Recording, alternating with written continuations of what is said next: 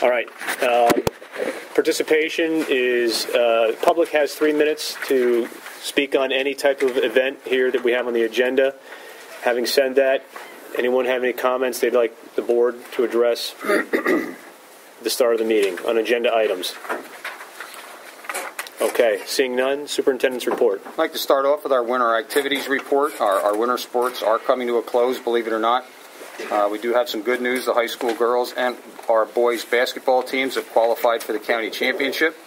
The girls also won their division this year, and they've also qualified for District 3 tournament competition.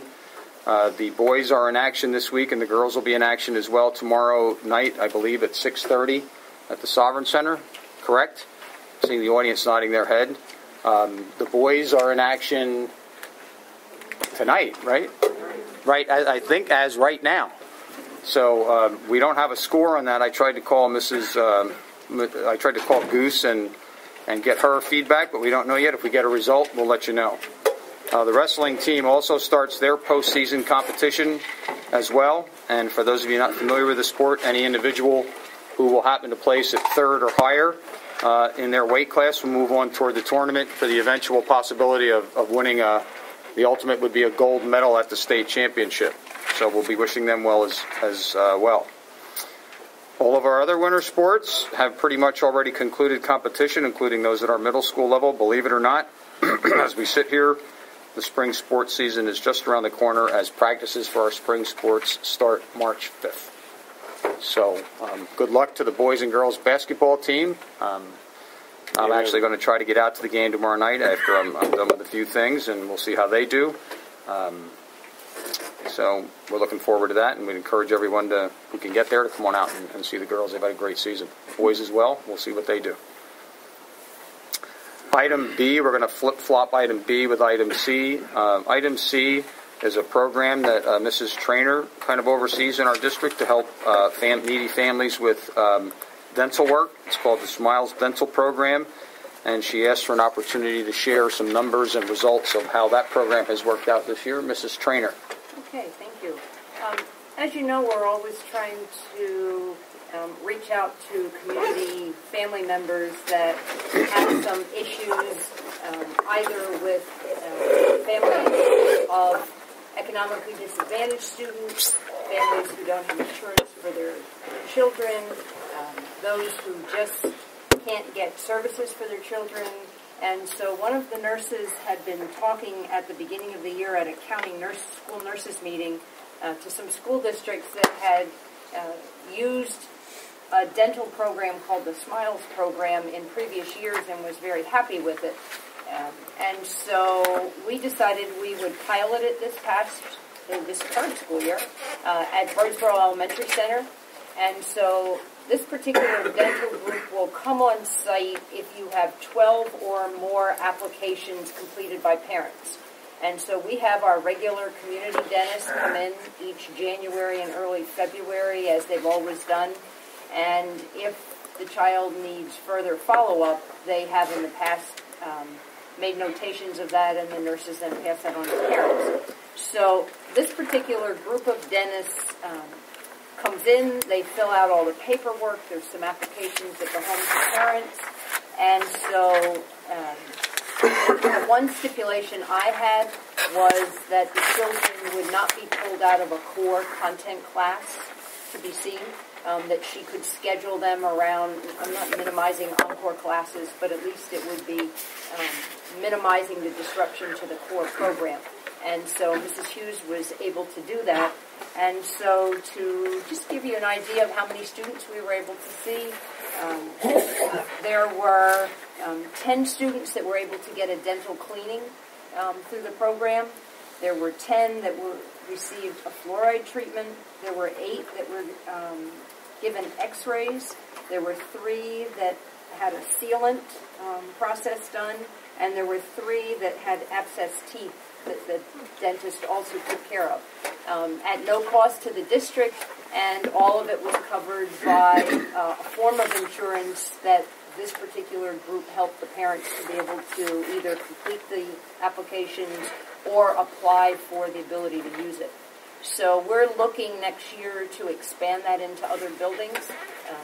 the services, it will be dependent on that minimum number of 12 to 15 students that have signed up and have their paperwork completed. But since it was a successful program and the feedback from other districts was overwhelmingly successful also, I just wanted to let you know we are doing it in case you ever hear about the program. So we were really happy with the results for the first year. So it's just another way that we're trying to reach out to some of our families, especially in communities where they don't have access to a dentist, just for the health of the children. So I don't know if anybody has any questions. The brochure pretty much tells you the services that they offer. It's a good thing. Thank you. Sure. Okay. Any questions from board members on that? Okay. Seeing none? I just again would like to thank Mrs. Trainer for how she helps draw connections and gets partnerships with our community to help our students. Thank you, Anne-Marie. I think it's very, very helpful to kids, and obviously dental health is very important no matter where you are. Our third item under the superintendent's report is actually going to be a presentation. I'd like to introduce Bob, if you want to come up front and center here. Ladies and gentlemen on the board and for the public, this is Mr. Bob New. He's works for the Mid-Atlantic Consortium of Educational Foundations, if I got that right. Right. And he's here to talk to us tonight about educational foundations and the role that they can play in helping school districts to maybe close some gaps and help support some programs that might have to otherwise go away based on, obviously, as you know, many of the budget difficulties that we've been facing. Mr. New's extensive experience was the reason I invited him here to come to speak to the public, so I'm glad all of you are here tonight. We seem to have an extra crowd tonight, so I hope you listen very closely. A few board members have actually already spoken to Mr. New, so this is his second visit back to us, but his first time here with the full board. So at this point, Bob, I'm going to turn it over to you. I'll remove that piece of paper, and you can go ahead and begin. Thank you, Superintendent. Just so you know, I don't live too far away. Actually, I live as close off of 724, actually becomes 23 in Phoenix, so I don't get lost going home. Once I get on 724, I just go straight, and I eventually will get to my house. So it's not much of a problem and interesting to come back up here. Let me talk a little bit about education foundations. A couple of things. I'm born and raised in Phoenixville, lived there all my life. This is my retirement job. I physically retired from the business world 7 years ago. Needed to find something that I wanted to do that I thought I could help. For some reason, I got into the world of education foundations. The presentation you see on the screen is probably for about an hour. We're going to cut that down pretty much down to about, hopefully, 20 minutes. And then if you have questions, please ask. So we're going to move forward and see where we're going from there. You know, this was a joke or a cartoon that was given to me probably about 4 years ago, when it was sort of a ha-ha. Today it's a very serious problem. Daniel Boone, as well as the other 499 school districts here in the state of Pennsylvania, are facing, what I think is physical and financial chaos. Not only in Pennsylvania, but every state throughout the United States. Education foundations were born out in California in the mid-1980s under a thing called Prop 13. Exactly what happened and what is happening in Pennsylvania happened in California about 30 years ago. They too have about 500 education foundations throughout the state of California. I've been very close to them. I've been to California. I've done their conferences and got to know them. They're a much more mature type of situation. When I talk about education foundations, I want you to understand, we're not a parent organization. We're not a booster club. We're business. And foundations have to be treated as a business because our job is to raise money, period. Second job, like any other nonprofit, is to be an advocate for the children. What we're going to try to do, going the wrong way, we talked about this all the time, and people come up, and I spend, quite a bit of time, and we did some questions. I said, public education is in crisis. And people respond to me with this. What are you talking about, Bob? And the more I want you, if I say anything tonight, to remember, read the papers, see what's going on out there in the world of trying to fund programs and things that are happy. Superintendents, whether it's Dr. Otto or any other superintendent we have in the state of Pennsylvania, are cutting programs. And how do they get back in? They're important to the children. One of the ways we feel is our foundation work and how we can get that developed is to make sure that these students are going to have a continuing great education, because not blame the financial situations on there. This diagram was put together by a person by the name of Jay Himes. Jay is a good friend. He's the executive director of PASBA, which is the Pennsylvania School Business of Programs. Talking to Jay, and I talked to him quite a bit, he told me back in the summer that our funding, meaning all the Pennsylvania school districts, will not get back to its levels of last year for the next 10 years. That's him saying it, not me. These are the programs that they did a survey across the state that what are going to be cut. These are the ones that you're seeing that once they were there very strong. Now many of them are going to they're going to eliminate full-time kindergarten, summer schools, tutoring. These are the programs that across the state are being cut by various school districts as you're moving forward. I keep going the wrong way. I keep talking about, the crisis you're facing in public education. We're talking about revenue enhancement. We're talking about programs being cut. This is what the whole goal of our foundations are about, is how to help that and help the school districts as they go forward. What I talk about, and when I talk to most people, what the role and the mission of the foundation is to support and provide programs the school district can no longer fund. And there are a lot of those. And we'll go through them when you hear them, and you'll talk about some of the ones that are doing very well. Talked a little bit about the California situation. Now it's affecting all our school districts here in the state of Pennsylvania.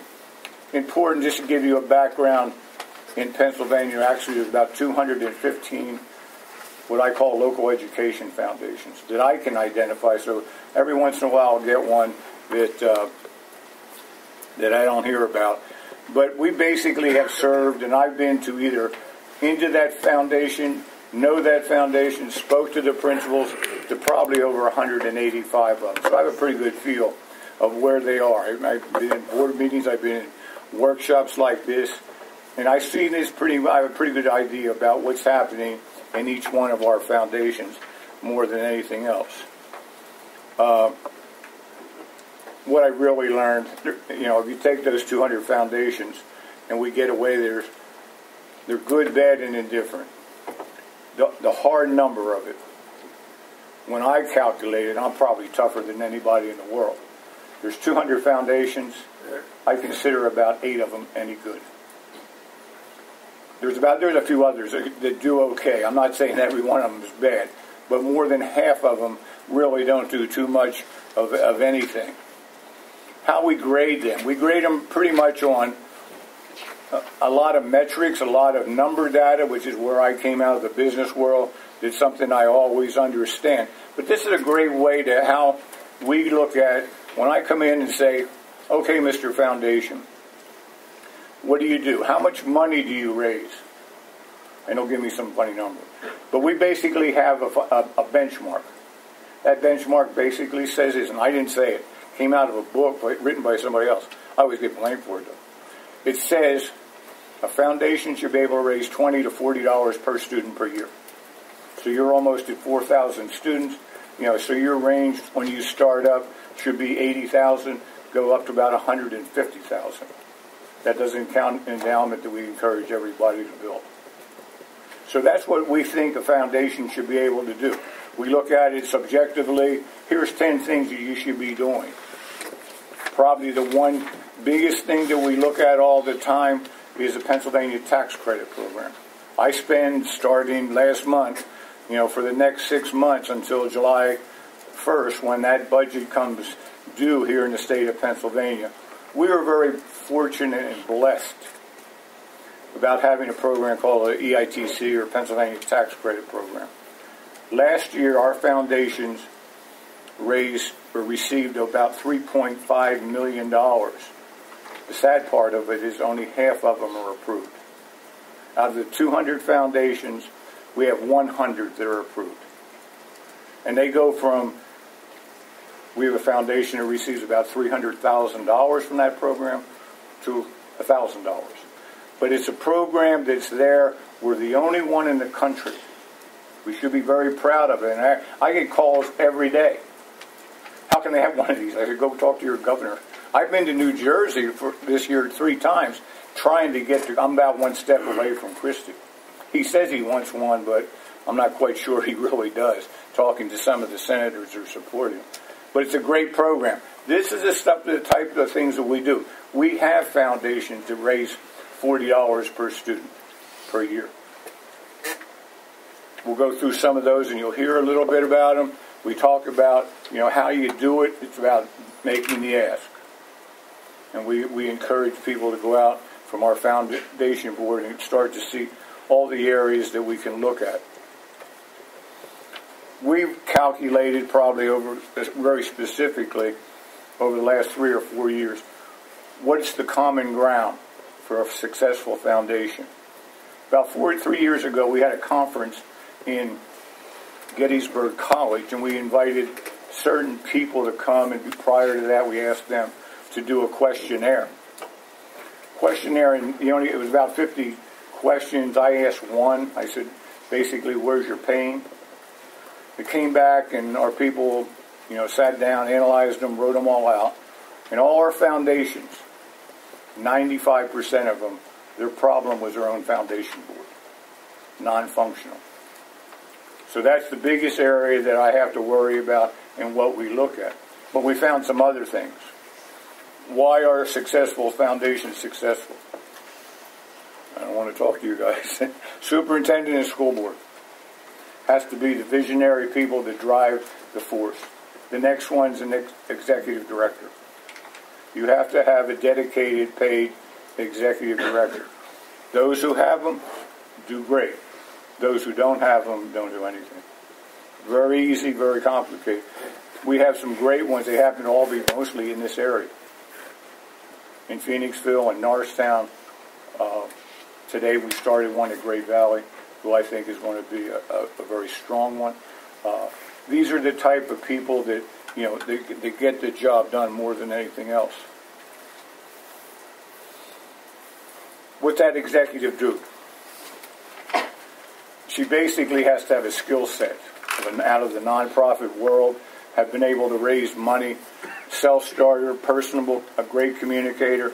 These are the things that we look at. And when we say, if you really want a great foundation, first person after the superintendent of the board says, let's go do it, let's make it happen, you got to find the executive director. And without then, I basically will tell you, don't go. Don't move any forward. If you don't have that one, you might as well just waste your time. And I don't want to see people, wasting time. They do a lot of things, but basically they're there to raise money in various types of ways that we can do. They're out there meeting with our school people. They're meeting with the community people. They're doing a lot of other things. But this is the engine. This is the engine that's going to drive you. And if you really seriously want some down the road, you're going to have to say, I'll be the first one to tell you have to have an executive director that is both qualified and can do the job. And they're out there. We go through a lot of searches. We know what to look for. We're looking for specific people. What they do? I'll give you some examples. They're very involved in the PA tax credit program. They do a lot of our special events, the giving campaigns that we try to go out and look at more than anything else. There's I'll give you some interesting stories. In Phoenixville, which is my hometown, alma mater, and everything else, our executive director, one after is Jim Gerlach, your state rep or congressman. Mm-hmm. She went after Jim Gerlach for $150,000. Took her 9 months, but she got the $150,000 for some grant. I don't know what grant she is. She's now at Norristown, and since September, she's kind of good. She's raised $4.5 million. She's got a grant for $1.5 million. She knows what to do, how to do it. Another example was right up the road at Pottstown. Terry Lampe was their executive director now she's up at Wyomissing, but she raised $2.6 million in 2 years. So there are people out there that really can do those type of jobs. Well, I don't keep going there. Now we look at what I call the relationships, the linkage, the alignment, and it's so important between the foundation and the school district. They have to work together. I make no qualms about it. I upset a lot of foundations. Trust me. I said there's only one group of people that understand the issues of the school district and what needs it for the children. They're called the superintendent and school board. Foundations like to go off on their own and believe that they have all the great solutions of the world. And when I see that, I see failure. And I tell them that right off. The most important people here is, and I'll tell you how we align that. We basically say for those who are functional, those that are doing good, here's the deal. They sit down with the superintendent and school board and they say, where's your pain? What do you need? We did this, I'll give you a very pure example of what happened in Norristown. This happened back in August, because I sat in on the meeting. President of the foundation, superintendent. What do you need? She said, we give laptops to every student 9 through 12. They're 5 years old. $1 million. Foundation said, we're not taking that job. I said, good, because Nan will get it, and she just did. So they got that. They needed 25 computers for a very specific type of program in their graphics arts and their TV studio. Total cost was about $35,000. Foundation has already found the money for that. That's what they are receiving. The goal of the Norristown School District is to have a smart board in every classroom. They have about 2/3 of them already filled. Foundation said, good, every time we get an extra $4,500, we put a smart board in. Under what I talked to you a little bit about was the Pennsylvania tax credit program.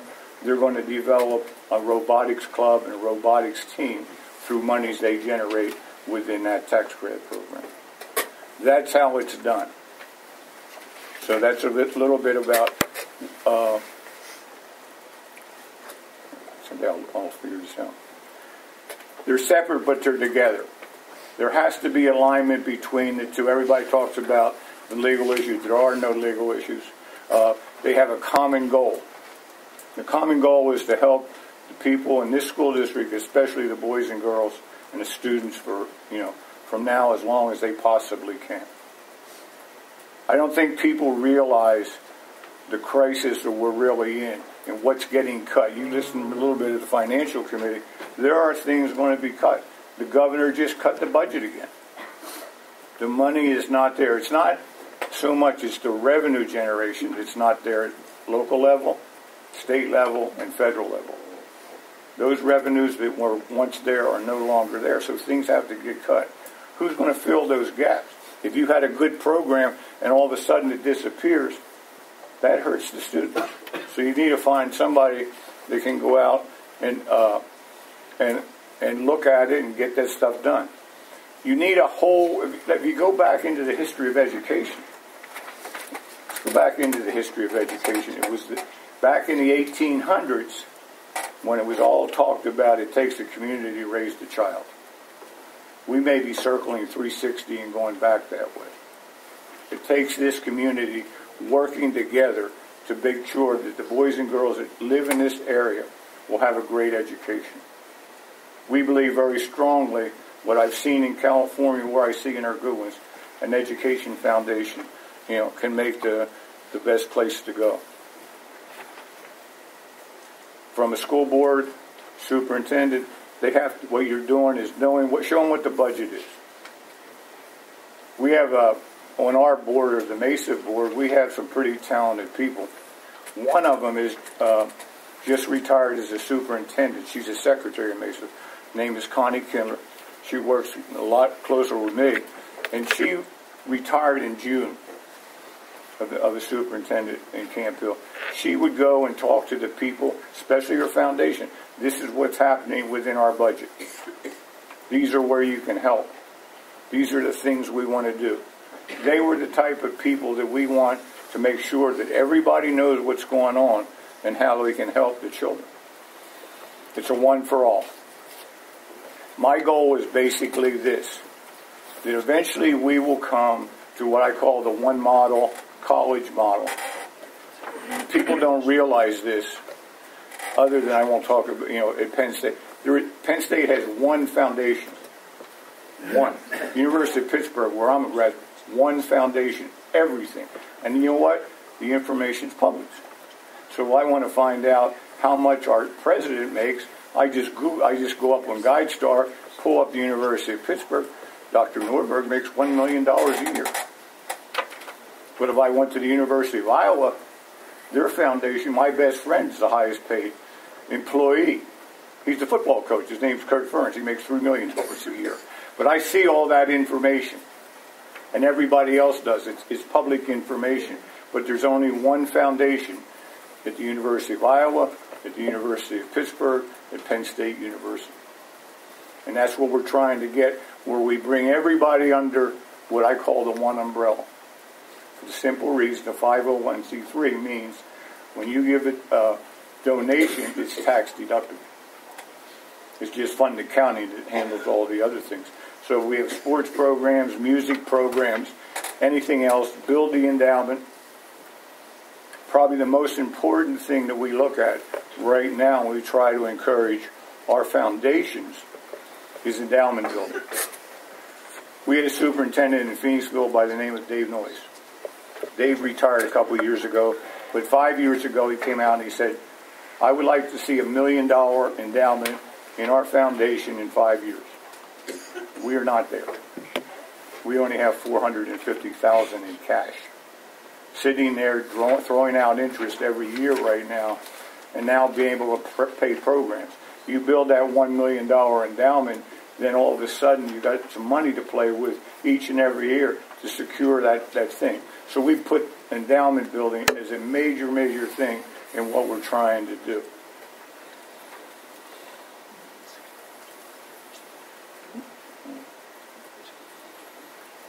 This is basically what we show as a graphic of what an umbrella looks like. It supports everything in all different areas, but you only need one. Everybody still has their own say. They control their own area. It's really a financial accounting procedure that everything goes in there. It has to be well managed. It's a business. Record keeping is important.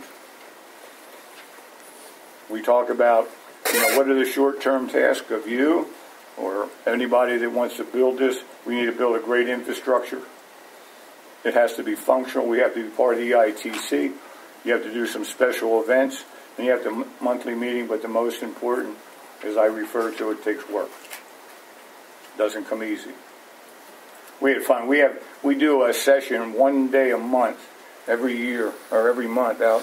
This year happens to be out in Harrisburg. Last month we spent a whole day on special events. Last Friday we spent a whole day on EITC. I said, if you just pay attention for 2 months, these 2 dates, when you're out there when we go through the presentation, in the year 2012, you should be able to generate $100,000 with those 2 programs alone. Now we laugh. There's a lot of fun. We have more fun than anything else in our special event. My vice president is from New Jersey. And, 6 years ago when we first got together, he said, Bob, I want to talk about our chili cook-off. I go, right, Keith, you're not doing it. And he kept coming back to me and he said, I want to talk about the chili cook-off. Well, it's a ha-ha. I've been to the chili cook-off. The chili cook-off nets $102,000 a year. I only use net dollars. We don't let people present anything that doesn't generate more than $50,000 net. And these are small, foundations. These are small places. Where he lives, their school district's 2,000 kids. So, we can overcome. And the big thing about all our foundations, they share with one another. If you're close enough to Pottstown, you may remember that they did a thing called Dancing with the Stars. Where'd they get Dancing with the Stars idea? From Camden, New Jersey's foundation. I took them over there. Here they are. They shared all that information. We share among our foundations more than you want to believe. What we're trying to do is really have long-term success. This is the beginning, and you have to start to learn how to grow every single year. If you generated, $10,000, next year it's going to be 20. I had that misfortune. I ran 250 salespeople across the country. At the end of the year, I was very excited because we had sold our sale. We were up $85 million worth of product. And I was all pumped up. I see the president. You know what his words were to me? You think you can do $100 million next year? He didn't say, thank you, great. He said, can you do 100,000? That's our mentality. That's where you have to be. So that's what you're looking at, and you can get it done. Went through that. We learn from other people. All the ones at Campbell, Phoenixville, Northtown, Wyomissing, Pottstown, plus all the things that we had. I want to tell you, I think about how important it's, what it's all about. I'm going back a little bit. In the last 3 months, I've heard from more superintendents and school boards than I have in the last 4 years. Irony, last week, I had phone calls from every single day, and to include Saturday, from a foundation or somebody that wanted to talk to us. I don't know if we know where the tipping point is, but I start to think I can see it. And it's going to happen more and more. The decision is going to be made. Do you want to have success? Yes, you can be successful, because there's ways we hold your hand. Literally hold your hand for a year to make sure that you don't fail. Why we've seen the failures? Lack of leadership. Boards are too big. But the one down, biggest one I see, ego. Personal agenda. And I see it. And I will sometimes address it. I've been to meetings where I've seen foundation boards and I see somebody get up and talk, and I said, time out. It's not about you. It's about the boys and girls. But I see it every time. So if you can fight all those little things, you're going to have the potential of having a great foundation. How to do it better, how to do it, we're there. We're there to support you. We have more documentation than we talk about at click of the mouse. I think Gary understands that. He asked me, do you have a question? I said, when you hang up, 5 minutes, you'll have the answer. And it might be a 20-page document. We've done that. It collected. It's best practices. So we have everything you possibly need. Final thought. It's called Simply Work. And it's a business. Doesn't get any different than that. We talk about all the things that we do to support in any type of situation. We might be there to help you. As I said, and the last thing we always talk about, it's about the kids. Not about you, not about Bob New. It's about your kids. Now I can answer questions. Thank you, Bob. Thank you. About how much? About how much what? To get this rolling, to get it started. Depends. There's no dependence. It's like different cars, right? Okay. So there's still a cost. It's still a cost, yes. So at what point do we start to actually make money after we get you funded and running, or helping us run? Now, how much when you start to get money? Yeah, obviously there's an upfront cost that we need to provide. I'm trying to get an idea what that ballpark of what that upfront cost is. Because you told us if we can look at once we're up and running properly, we could be looking at what $80,000 to $100,000. What is our initial? It depends what you want. I'll give you a ballpark. It could run between $9,000 and $20,000, and that's over a year. We don't rate people. I need that money now. I feel your pain. So when we do something like that, it's spread out over a year. Can And you we've get your done money it. when we start making money? Pardon? Can you get your money when we start making money? Can I get my money? No. The other It's a thing, question I had to ask. No, it's the other thing that we talked about in the Revenue Enhancement Committee meeting when Bob Renew was there, I mean, there's also the cost of an executive director. that's a big cost. That's Okay, so and that's the main driver of the success of any foundation. So you have to get the right person, and you got to pay them to do the job. So you may not see a return on that investment in both his company and in the executive director for a certain period of time. But I want to be on fast track. Okay, the goal is to raise money more than anything else. Just so you know, you already have a foundation. Okay, you could be qualified for EITC probably within the next 10 days. We don't have a foundation. Huh? We don't have a foundation. You have another foundation. It's a foundation. But it's not ours. It's the public one. well, It's not. It's no. You have. That's what has to go through. you know, the school district doesn't have its own foundation. That's what I'm saying. Private foundation. That Private private foundation. That's foundation what I'm saying. We don't have a foundation. could be aligned into an EICT program. Mr. New, step us through the process here. Say you were to get involved to help us get this foundation up and running. What's the process that you would go through? What would you do? And First, I mean, obviously you'd look for an executive director. So you would go out and recruit for us, or Yeah. recruit for the foundation, not for us. Right. Basically what we're saying is the school district would loan this new foundation seed money to get itself started, self-sustainable, Okay, you said- and then that money would come back to us. Is the basic Well, concept. basically, we've done this on many occasions. We call it a loan. So that It's a- seed it's a money, that business loan transaction. could be anywhere upwards to $20,000. Yeah. And our ROI, we don't know, but we hope our ROI would come back within the next fiscal year. Yeah. The executive director, let's take the executive director. That executive director is not a Daniel Boone School District employee, correct? No. Okay. What is the typical salary of one of these individuals? Right now, and we're looking at, that's another variable for you, but I'll tell you, Understand our standard, when we go out and look for the first time, it's a 3-day-a-week job, okay? They're under what we call a 1099 independent contractor, and we can hire them normally for between $25,000 and $30,000. And we've done that quite often. That's what we're That's looking. a recurring annual cost to the district. Yeah. To No. the No, foundation. that's the cost to the foundation. foundation. Sure. Okay. But they better be able to make their salary.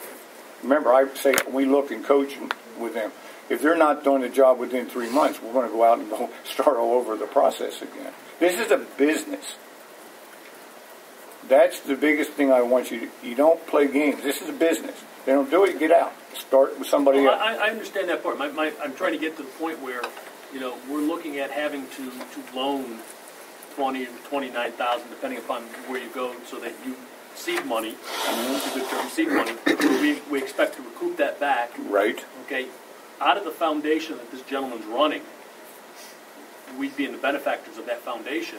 Totally. He needs to make at least $25,000 to $30,000 to pay for himself, Right. and then everything above and beyond that, we end up getting. Right. The foundation's sole objective is to support the school district. Right. Period. So I mean, as long as he's able to do his $25,000 to pay for himself, and he does another $5,000, he does a total of $30,000 annually. We benefit $5,000 off of that. Hopefully, he does more than that, because we'd like to get that $100,000, $150,000. I just told you the parameters. Right. First year, third year, that's what they should be doing. That, and you have to say, this is what you need to do. They know that going in. They are told, this is what your goals are. So a school district this size, what would you, in your expertise, see as a successful complement of that foundation? Is it a 6-person group? Is it what is it? What You are mean the- the foundation what are the board? skills, types The board. of people that you would want to be on that foundation? Foundation board's another issue that we look at, and less is more. We do not recommend boards more than 9 people. Now, there's committees, which are, not the board members, but they're the working committees. But the board itself, and where all the problems are, I've seen boards with 30 people. I've been to meetings with people with 30 people. They have no idea. So we basically say less is more. We're looking at 9 people. And they are as about researched and qualified as the same as the executive director. We go through another situation. We always say, oh, he's a nice guy, let's put him on the board. I go, no. What's his skill set? What can he do? You know, love him to death. He might be a great person. You're selecting that board the same way you select an executive director. Those are paid positions also. Pardon? Those are paid positions also, or volunteer positions on the board. Yeah. Yeah, paid? Volunteer. No, they're volunteers. Okay. Okay. Just for the benefit of the board and the public that's listening, that board that we're describing now is not this school board. It's a separate, standalone foundation board. And most of the general public misconstrue when they say, you know, they assume the foundation board is the school board. And there's a lot of times we have to explain that away. And that's part of, you know, what we do is our case for support, that we have to tell the general public, no, foundation board is a separate standalone organization. It is not the school board. It's an issue, so we need public support once it's out there and, you know, knowing what you're doing on that. The seed money that Mr. Sermonero talked about obviously is the search money, right? To go out and look for this executive director. Okay. At that point there, the executive director does not get paid unless he actually brings money in, correct? It's not No. like we're going to pay him. He gets paid on a weekly salary. Okay, so we're going to pay him whether he generates any money or not. Correct. So we're not. Foundation pays. I School know. board doesn't pay them. School board says, here's a check, and I'm giving this check to the foundation. Right. Now it's up to the foundation to manage that money and to do what they need to do to grow it. But We're betting on the come that But in the that's going to beginning, happen. okay, we're going to give them $20,000. Let's just Whatever you money, give. It's- $20,000 of seed money. Okay? No, it's not. What it is a loan. Okay, we're loaning. Well, no, let's get it out. $20,000. No. This is a business. It's a loan. Signed, sealed, and I just said delivered. that. I They just have said to that. pay back to the school I district. just said that. We're loaning this foundation $20,000. Right. Okay. Now, when you do your search for the executive director, where does that money come from for that search? That's my fee, or our fee that we charge. That was a $9,000 fee. Oh, okay. So now it's okay. So But now let's, you know, nothing's up front. I understand that, but I'm trying to get Okay. a grasp on where this is going and the flow as we're talking about here, okay? So we loan this foundation $20,000, okay? You go out and your fee set aside. You go out and you find us an executive director. So he gets paid, for the sake of argument, $2,000 a week. For the 10 weeks, he's got 10 weeks worth of salary Oh, built no, up in that seed money, correct? no. He's getting paid about $500. I used it as an argument, Okay. just as a point Use of whatever reference, you okay? want. He's got 10 weeks of salary before there's no more money left in that foundation, unless he brings money in, correct? No, it's a business. You know, some of it's in speculation. I mean, if you were, first of all, the money's spread out over a year, okay? You know, and you're going to watch him go through some of this, and you're going to see what he's doing or she's doing. It's not. You don't pay him up front. You don't even pay me. You're missing my point, okay? And I'm trying to be very clear, and I'm not sure if I'm missing not. this point, okay? You're not. You're off base. I'm going to be honest. I told you. This is the salary that you're going to pay that person spread out over 1 year. Okay, I'm going to try it one more time, very slowly. So I'm going to do this so that, Okay. because I've got to understand this if you're going to get one of the 9 votes on the board here, okay? If we're going to go forward. We give you seed money. Okay, we're going to loan. You give the foundation. Okay. Okay. We're going to play semantics, but we're going to give the foundation seed money. Correct. It's a loan, whatever you want to call it. They got $20,000 of Daniel Boone money. You hire an executive director. Correct. Okay. Your payment comes spread out through the year. We're not going to worry about how you get paid to hire that director right now. Okay. Okay. Now, that director, you just said, gets paid a weekly salary. Okay. If his weekly salary is $500, you make because you $500, he draws off of that seed money that we've loaned. Right. Okay. If he doesn't bring any money in, when that seed money's gone, he doesn't get paid any longer.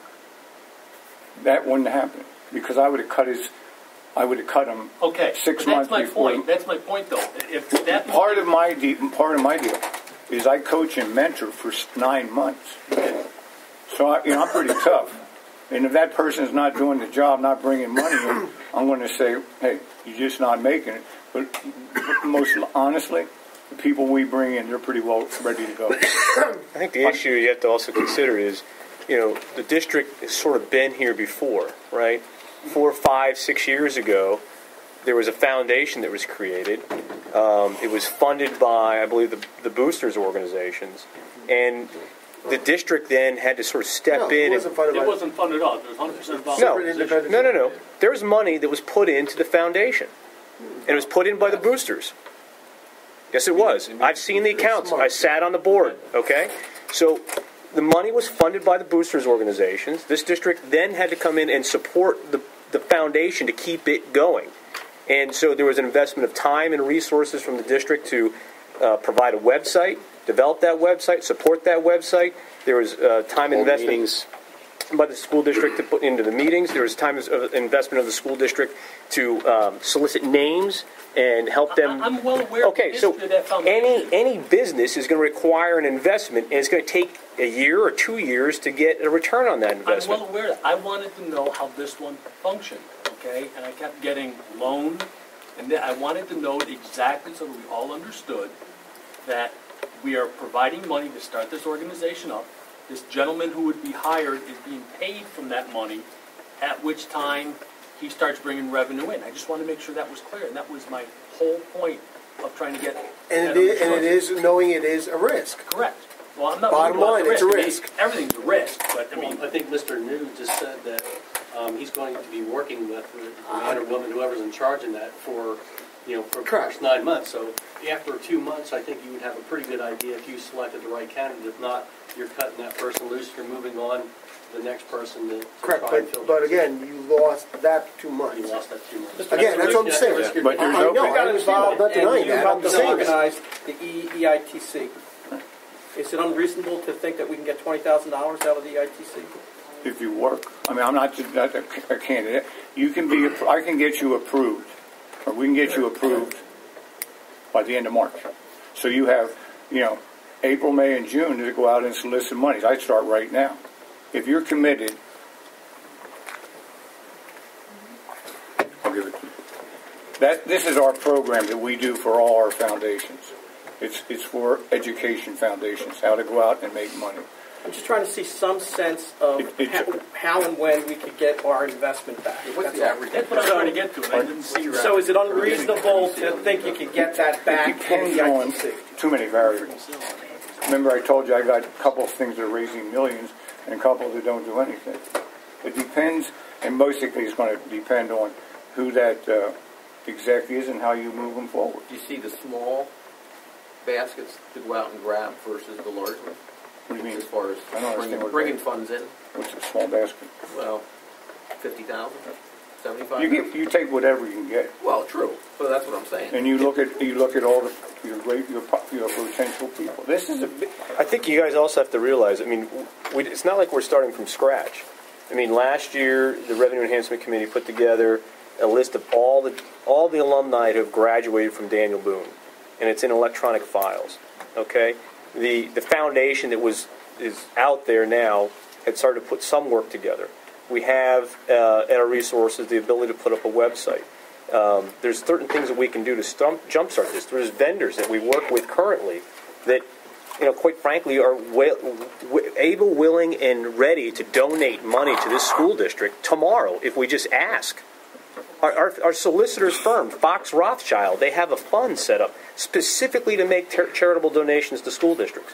We've never asked them. Every bank in this state is up to their eyeballs in the EITC program. The company I work for donates to school districts. Well, I know they do, but I'm just saying, but we never ask. That point, all I wanted, we got a ton of people out here right now that heard budgets and are from. I want to know, and I think we finally got it. What is our upfront cost? It could be $50,000, but I think you have to look at it as a sunk cost. You may never get the money back, but sitting around and doing nothing, you're not going to raise any money either. And we've tried this for 4 or 5 years that I've been on the board to no success whatsoever. We could probably work off a deferred payment, a deferred salary with the executive director, right? What do you mean? They don't have to get paid day one. They got They can the come in as first a the first volunteer week. with a deferred salary if it's No, it's the successful. first week. You're paying them on a thing. Why? Why? Why can't they Because come in that's- as a volunteer? Would you take the job? Deferring that Let me ask you a cash. question. Would you take that job? It's deferred though. If Don't he's get good, it. if he's good and he knows he's good. It's not like they're doing it for free. That's not It's deferred. business. Or a percentage of what they get. That's not allowed. Oh yeah, that's not. That's an ethical thing in nonprofit law. Yeah. Okay? Okay. But then defer payment, why not? Well, I think one of the things, I mean, I understand you guys are questioning. We're not in the fundraising business. I don't know about any of you, but I mean, I've participated in fundraisers, but I don't run a 503c organization. I mean, that's the whole point, I think, of reason why we brought somebody in who's been successful at doing this. And we can, I think it's good, they're good questions to ask, you know, in terms of pushing back and trying to understand the rationale, but to rework the model, a model that's already successful, I don't think that's what our role here is. Either we're going to work with a company like this one or another one that has a model that's successful and works, and that's why you're paying them the money you're paying them, or you're not going to work with the model that he's proposing, and you're going to do something else. And I don't know what the alternative is, but Can you talk a little bit, I researched this a little bit before, and are you talking about the Educational Improvement Tax Credit Program? And this is what you send out to companies? No, that comes from that document comes from DCED, Department of Community Economic Development. It has the application for the businesses in it. That's Okay. all it is. And on something that I heard, you said you have businesses already, a list of businesses that you have contacted in the past? And I don't contact them, but I have the list that have contributed to the EITC in the number of over 4,000. I can break down Bucks County or Berks County, any one of them. We have somehow we have access. I don't tell you how I get access, but of the companies that are participating in EITC, there's over 4,000 of them. As I said, every bank in this state is up to their eyeballs in giving out, funds and things like that. There's a lot of people. I was right down the street, Route 10, is Penske. Penske gives over $100,000 a year through the EITC program. Now, that doesn't mean you're going to get it, but somebody should be able to knock on their door and say, hey, you got employees up in the Daniel Boone School District. You go to Sovereign Bank. You got, your banks here. Who's your depository bank? They're the people that you got to start to talk. This is not, it goes back, it sounds childish. It's called work. People won't come throwing money at you, I guarantee you that. is this something that you suggest to businesses to fill out so they can get on the list so that we can get their money? Exactly. Okay. Well, you said if you, something by the end of March, if you get moving, is it something, there was monies available via EITC already? Is that? I think what he was saying is that we could be approved for this You have to be program by approved then, and first. then we You have have to go on the to- list. What of happened, money. let me give you a little bit. On July the 1st, this will be July 2nd because it's a Monday, is the first day that the corporations can request funds for tax credits. Okay? At the end of that day, all the money is going, $75 million.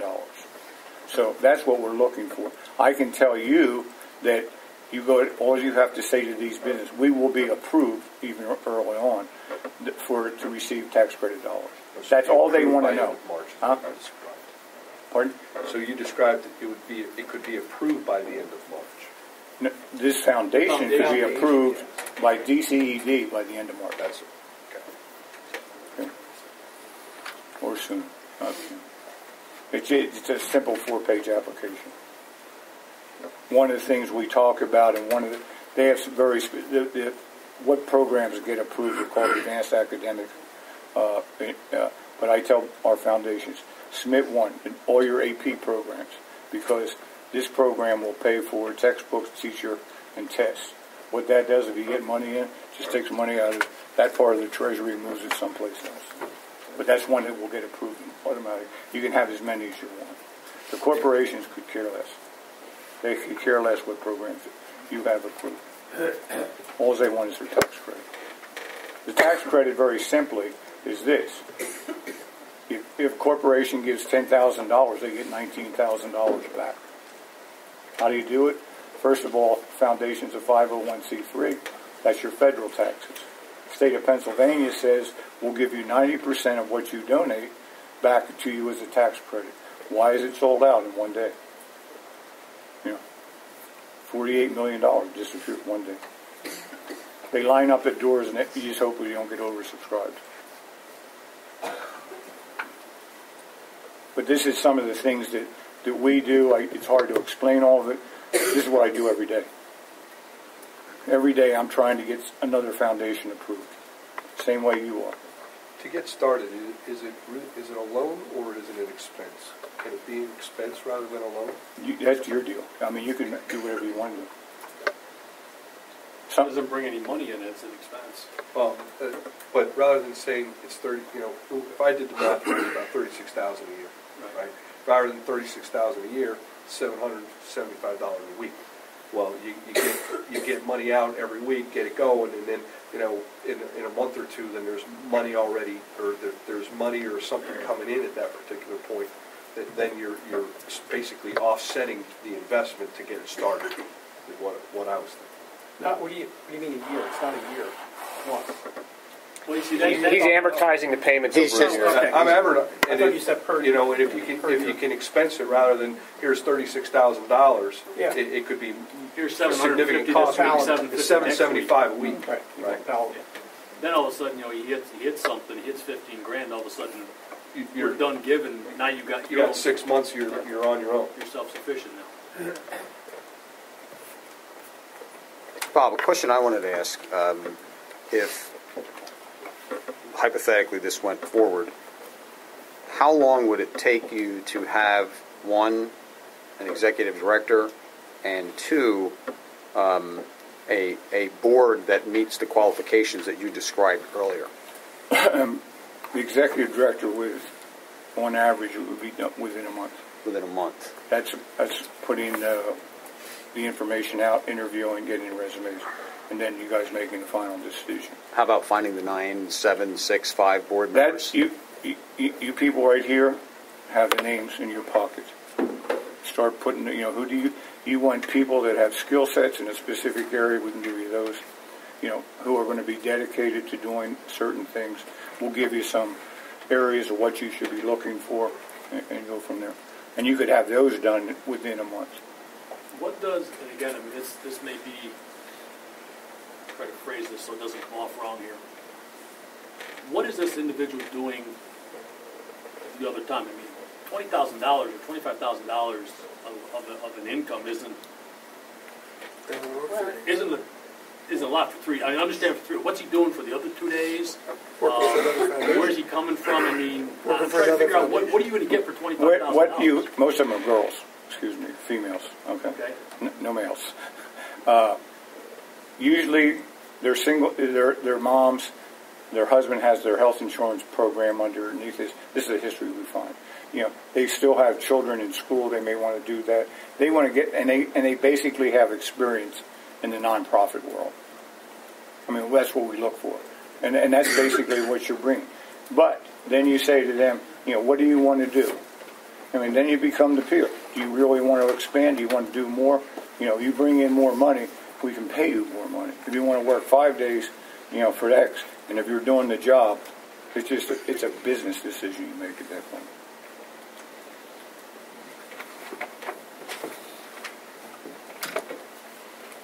Other questions from board members? Any questions from the public? Please come up to the podium. You have to state your name and your address. Yep. Yes, my name is Jeannie Barrows, and I live at 2334 East Main Street here in Douglasville. I, too, have read The Tipping Point by Malcolm Caldwell. It's a very good book. I live by the practices. My interpretation from what you presented here, and if you don't mind for a second, could you go back to the previous slide of your presentation? Oops, that's wrong.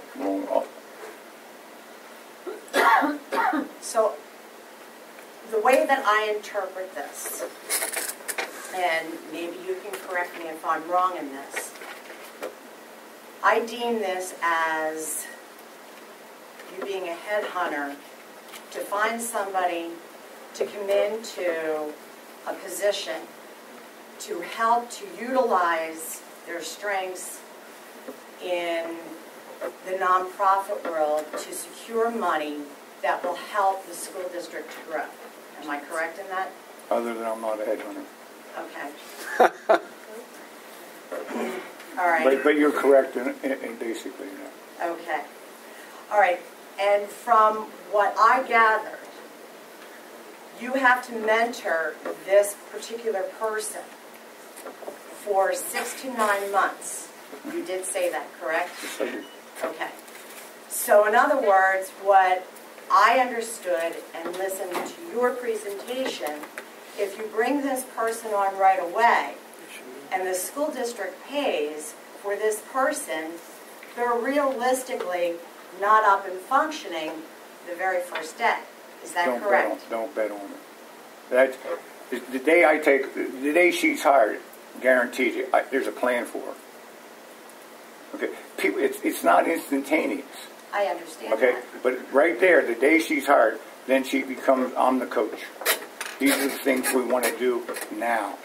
We have a whole plan for 9 months. Okay. All right. So you're going to have this person in place. And do you have a standard set of long-term goals that creates a level of uniformity? So basically what I'm saying to you is, you go from foundation to foundation to foundation, and you present the same plan from foundation to foundation to foundation. That's wrong. I'm sorry? It's customized. It's customized. Because your demographics, student population, and everything else, I just did Great Valley. You're not like Great Valley.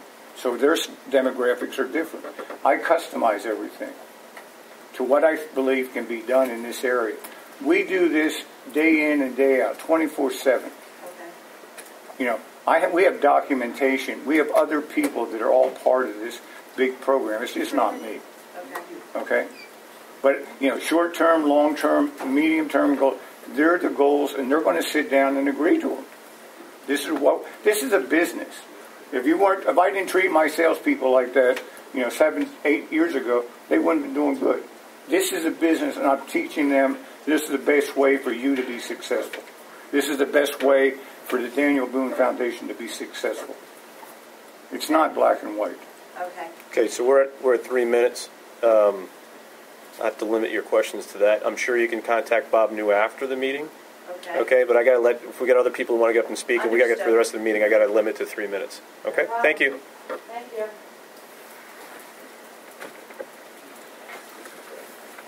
Hi, Suzanne Miller, 480 Eagle Street, Douglasville. Just a quick question about the EITC. I was just looking online. It said that applications open July 1st of each year. Pardon? Do applications for the EITC for nonprofits open on July 1st of each year? No, that's the date that the corporations submit their applications for funds. For funds? For them to be able to donate their tax credit funds. Right. What I was reading that it opened on July 1st and it was fully exhausted by July 8th. So That's is there wrong. a cap? That's wrong. July 8th is a different date for S corporation. Remember, these are basically big corporations. It's called a pass-through corporation. Money's all gone by July 8th. Money's gone on July 1st. Right. Well, that's what I'm just trying to get clarified, that what you're presenting here is that my assumption was money was available throughout the year. But No. I said it's exhausted on July 1st. Actually, it's July 2nd this year. So nonprofits have to be very savvy No, about working not with right. 501c3 foundations. Nonprofits aren't 501c3s. They're the only ones that can be approved.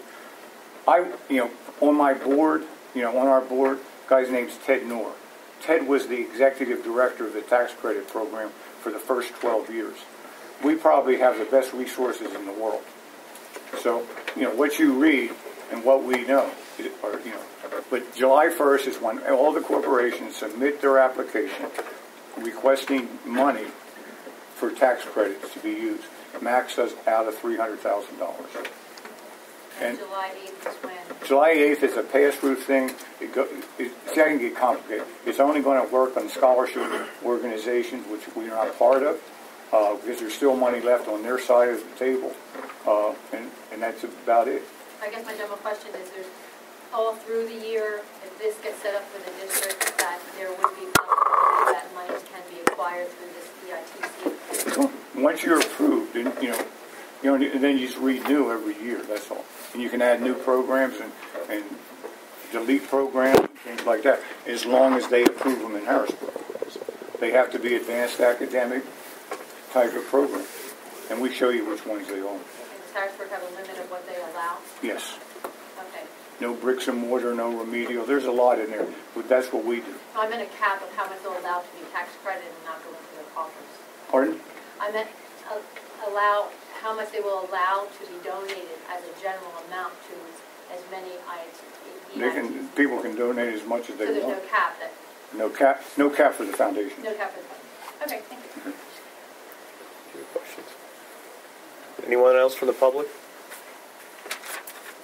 Okay. Any other question? When, if we decide to go this route with the foundation, if we start, I mean, again, I'm sure you may or the chair has. I mean, are we going to have to go to an RFQ or an RFP for this, or can we just go with a single organization if we deem fit to do this?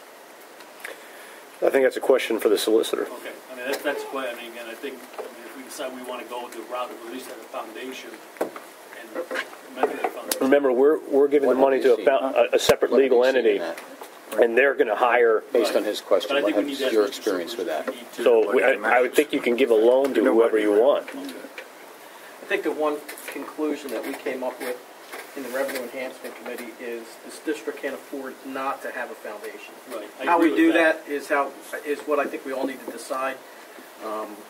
Mr. New was kind enough in November to come talk to us once, so we had some background information and asked him to come back now. But regardless of what direction we go in, we can't afford not to have a functioning foundation anymore. We're throwing money away. I'm not disagreeing with that. Just maybe we decide to go the Yep, no, right way, and we do it yep, as I'm quick not as we assuming can that. if we're going to do it. Right. Right. Okay. Thank you, Mr. New. We appreciate your help. Thank you. If anybody wants to ask a question, I'll stay here for outside. Turn off to about 5 minutes. Okay. So we're going to move on with the agenda. Moving on to item number 6, curriculum instruction. Is there anything to report out of the CNI committee? I have copies. We had a very quick meeting. The only thing that came out is we did bring a full recommendation to accept the balance of Mr. McElroy's document. He had gone and done what we asked him to do. Each subject came up with their own ability to waive and to give a waiver to move up into the other court, which we'd asked him to do. They did that very well. Went from no waiver to subject-based waivers, so it's what we wanted. So it was done right. Okay, good. All right, well, and we'll be voting on that tonight. When we get to the end of the meeting, we'll bring that up. We'll adjourn this meeting temporarily, have a voting meeting. We'll vote on it and then get that done. Okay. BCTC. First, we're going to start with some of the questions that have been asked about how the district quote is arrived at. Basically, what BCTC does is look at the student population of the 16 participating schools from ages 9th grade to 11th grade. And they total that up, and that includes all the public, private, homeschool, and even cyber school kids. They total that up. This past year, that total was 11,375. And what they do, they also take the percentage of Daniel Boone, which is we were 914.55. And basically, what you do is you divide the number of Boone by the total number. It gives you a percentage, which our percentage this year happened to be 8.04%. And then you take that 8.04% and they multiply that by the total number of seats available at BCTC, which is 2,060. And 8% of that number is 166. 166 is Daniel Boone's quota for what they can send up to BCTC. We can send more than that, and there's no cost of no additional cost to the district for the first year. I want to point that out, but there would be no restrictions on that. So that's how. But just for some information, also the 3-year average for Boone. Let's see, what is it? All right, I can tell you, Boone has 102 students enrolled so far as of October of 2011. But what would happen is if you would continue to increase in the number of kids we send to BCTC, there would be an increase in the amount of funds that we would be responsible for as part of our proportional share, which I'll get into later. So there would be no impact on the budget the first year, but in subsequent years, as lower amounts drop off that 3-year average and you get a higher number, the higher numbers are going to be a different percentage that we would be responsible for. So hopefully that's crystal clear. Now for our proportionate district share, which is how much of the total BCTC budget Daniel Boone is responsible for. What they do is they take the average. You need, first of all, you need some numbers. You need to know what your individual school's 3-year attendance average is. You need to know what the average BCTC's 3-year school seating is. And how that's arrived at is they add up all the students that are sent to the Career and Technology Centers from all the participating districts. They subtract any students that districts exceed their quota, so they subtract those students from that number. They add that all up, and right now that for this coming year, the average for what they call that, the average daily membership is 1,516 and a whole bunch of decimal points. And for the last 3 years, Daniel Boone's average ADM has been 99.6. So what you do, you take that, you take those two numbers, you divide the 1,516 by the 99,639, and you get a 6.5% share. So that 6.5% share is what Daniel Boone is responsible for the total budget of BCTC once all the revenue sources are deducted from that. So there's some federal sources, obviously some state sources, and whatever remains, that's what we're responsible for. This year, the BCTC budget was $11,320,000, and that represents a cost to Daniel Boone of $743,724, which is approximately $8,390 less than last year, and that's principally because they're not offering math any longer at the Career and Technology Centers. That's something that going to 12-13 school year, all the participating schools will be taking back. There was only 3, I believe, that were enrolling in that. We're one of the 3. So that's primarily due to the decrease. Although the increase in the budget for the Career and Technology Center has been pretty substantial for the healthcare costs and their retirement. There was also a big increase in the BCTC budget, but there was, because of the removal of the math program and the furlough of a lot of the teachers that were responsible for that, it actually is a lower number this year. In other news, I'm going to go out kind of out of order here. On January 25th, there was a joint operating committee meeting. We had the following things, highlights.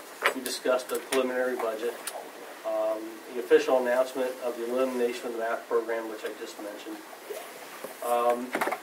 One of the big things that have come up was during their PDE Chapter 339 educational audit, it was pointed out to them that there's a lot of the students are not getting the minimal amount of instruction time at the school, and so that was a finding, and they had to submit a response to the state for how to correct that. What the minimum is 2.5 hours of instructional time is the minimum. So that's one of the big things for the participating districts in the coming year. It's especially concerning that some of the schools that had the biggest problem of not meeting the minimum number were schools that had recently, or maybe a year or two in the past, had removed themselves from the math program. Now we're going to be in that situation in the coming years. that's a concern that we have as well, is to make sure that in the 12 and 13, that the students that we're sending to BCTC are meeting the minimum instructional time there. Mr. Wolf, we discussed that at curriculum instruction, and Mr. Well is going to pull those students out early from their last period, get them into lunch, and on the bus to get them there, to give them at least 2.5 hours. Okay. It's whether or not BCI, we're going to accept them 10 minutes after they want them or not is going to be a point, but they'll have at least 2.5 hours in the plan that we set forward. Well, there was some guidelines that were submitted to the district for like the recommended start and dismissal time for both morning and afternoon. I don't know. Well, part of that was they wanted us to get them there so they can then sit and eat lunch, which didn't make a lot of sense to get them on the bus. No. Well, again, with the documentation that he provided to the Curriculum Instruction Committee, the IU is requesting that they eat lunch there. And BCTC. Right, right. I bet they come off in the meeting. Well, maybe not, but the documentation was forwarded to the building principal. It was. So we're going to feed them at our buildings and then send them on the way. It doesn't take kids more than 10 minutes. I believe there were some districts that had the same concerns. There were a number of districts that had the same issues. So yeah, there was a few of them already had made the corrections to that. Is what I'm told. So as long as we're meeting the minimum. And this is one of the schedule was handed out to the district as far as what the recommended start time for morning and afternoon classes were. Can you scan that in and send that around the board? I'll do that. I understand. Was this, Dr. Otter, was this in the packet of information that Dr. Lees had given you? I would have to see it, and I don't exactly know, but I'll make sure the board gets it. And did you mention that mention that he's coming? I missed that while I was. I haven't got that far. Okay. Do we have a date? We do have a date for the evening for a meeting for the board. That's in April. That's in April, but I think Mike's going to talk about. You're stealing all my thunder. Oh, okay. All right. Go ahead. Okay, so hopefully we've made some progress on that. This is a big one as well. A common school calendar.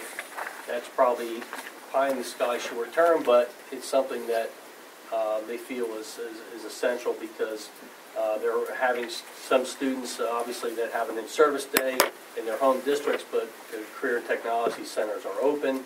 And the students, while it's open, the students are still required to get there.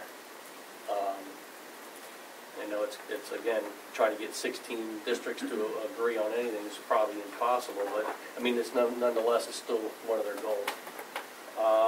It's been a long-standing issue. Yeah, I got that feeling also. The next meeting is the February 22nd meeting, and we believe we'll be going into voting on the preliminary budget at that point. Now, back up one day. The 24th, which was the day after our last board meeting, Mrs. Hamill and myself attended the signing ceremony at the Schmitten Technology Center at on the RAC campus. And at that point, what was the creation of it's called the Technical Academy was laid out to the public. There was press there. It was covered in the Reading Eagle as well, and on Channel 69 News. And it's basically the Technical Academy is a partnership between Reading, Muhlenberg, VOTEC, the Berks Career and Technology Centers, East and West, and the Reading Area Community College. It's a partnership between those three. In addition to the creation of the Technical Academy, they announced 2 additional offerings, one being a business and another being an IT. Were added to the existing mechatronics offerings that they've had over for a year now. Now, to get into a little bit more information, I'll let Mrs. Hamill take it up from here. The classes that they added, the course of study, the computer technology degree, the business management degree, the computer technology degree, and the mechatronics engineering technology degree, all of which you can get college credit for. If you decide to go to these programs, what they're asking is that students have students must be in 10th grade or 11th grade to begin the program in the in the academy. They have to have a 3.0 GPA. They have to be proficient in math from the PSSA. They have to be proficient in reading from the PSSA. They have to have some, let me see, and it's a rack placement. Once you get into BCTC and you have fulfilled the requirements, the one degree for computer technology degree, you can get 26 credits of college. And this is at no cost to the parent. So if they go to BCTC and they start accumulating college credits, there's no cost there. You're getting, for the business management degree, you will receive 23 college credits. For the other computer technology degree, you'll get 23 credits. And for the mechatronics engineering technology degree, you'll receive 27 credits. And these are all credits that are transferable to other colleges. When I talked to one of the principals today regarding the programs and why they're so important that maybe students look at them, and it was part of how the industry has started to change. They're saying that a lot of industries now are looking for students that are called, what they're calling the golden collar workers. And these workers and students that go through a technology program will have not only the technological skills, they're looking for soft skills, they're looking for students that are decision makers, and they're looking for some students that just have some college. If some students decide they don't know what they want to do in 10th grade and they're thinking about going to college and they're not aware that these programs are there, or parents aren't aware that their children could actually earn up to a year's worth of college credits at no cost to the parent. So it's a huge savings. When I was researching about the new trends in education, they're saying that the old time when our parents went to school, well, I'm going to look at my grandparents, my parents, got through high school, they went on to a job, they worked it for 35 years, they got the pension, they got it all, the medical. The education shows and the industry shows those jobs are not going to be available as much in the future, is what I was reading. And they said that, when I was talking to one of the principals, they said if you started in 10th grade and you went through 10th grade, 11th grade at BCTC, and then in your senior year, you actually get credits directly from RAC, which would also get another, it's called Math 106. That's also more college credits in math. So if you decide to go to another institution, you can then move those credits over. So you can actually almost end up with the associate's degree before you leave BCTC. And those are transferable college credits. So from the standpoint of if your students want to go to college or not, this might be a way to move them in, and they call it dual enrollment. And it's a way to move them in without cost to the parents, and it gets them the credits for college. They're almost their whole senior year, all their classes, when they're not at Daniel Boone, their classes will be at RAC. Mm-hmm. Well, and in the health field, they have a whole health section. Now, if you look at if you see this book Come Home, I suggest you look at it. It's very interesting to hear and see everything that BCTC offers. But in the health section of this book, you're going to also notice that when they'll actually go to Penn State Berks for their classes, and they also, once again, they get a registered nursing degree, a licensed practitioner's nurse or practical nurse, surgical technology, medical assistant, nurses' aides. I mean, it just goes on forever, and that your kids will get credit for college while they're in high school. So it's just a way to maybe jumpstart them if they want to, and that's what I found out when I was at the meeting. This has been primarily, thanks, Monica. Sure. This has been primarily driven by the Berks Economic Partnership and the Berks County Workforce Investment Board. East Penn Manufacturing and Cardtech was two of the ones that we were able to speak to that wanted to create the mechatronics program, but simply for the fact that they're training people that would be desirable for them to hire. So it really was something that was very enlightening. Okay. If anyone would like any more information, just to wrap this up, there will be an information section, meeting at the RAC Schmidt Training and Technology Center on their campus at 6:30 on February the 23rd. So if you would like to know more information about it, you could certainly attend. If you have a ninth grader in the district, you probably, as I do, they already received their packet on, I got mine on Friday, so it was very timely that we were able to get it. So that's something that you can look forward to. Our next, as Dr. Otto had mentioned, on March the 12th, Dr. Lees from BCTC will be here to address the board directly. That's it. Thank you. Do we have questions from the board for these guys on this issue? What was the date you said again? Say that again. Which one? The date where he's going to come? Next committee of the whole. I think it's an excellent resource that's out there, and as a parent, I think if you can have your kids learn a skill set such as those that are being offered by BCTC, and you earn college credits at the same time. One, that helps make you more marketable when you're applying to a college or a university. You already have those credits under your belt. And two, it frees you up to take core classes in whatever field of study you actually want to take when you get there. I believe a year's tuition at Penn State is somewhere over $20,000 right now. It's quite a savings to parents if they're looking to send their kids on to a post-secondary education. Did you guys find out, maybe we can have this discussion if Mr. McElmoyle will be prepared to talk about it at the Committee of the Whole meeting in March. What exactly are we doing to promote the BCTC program here at Daniel Boone? I think that's one of the things I'd like to have a better understanding of. What is it we're doing? Are there any recommendations Dr. Lees can have?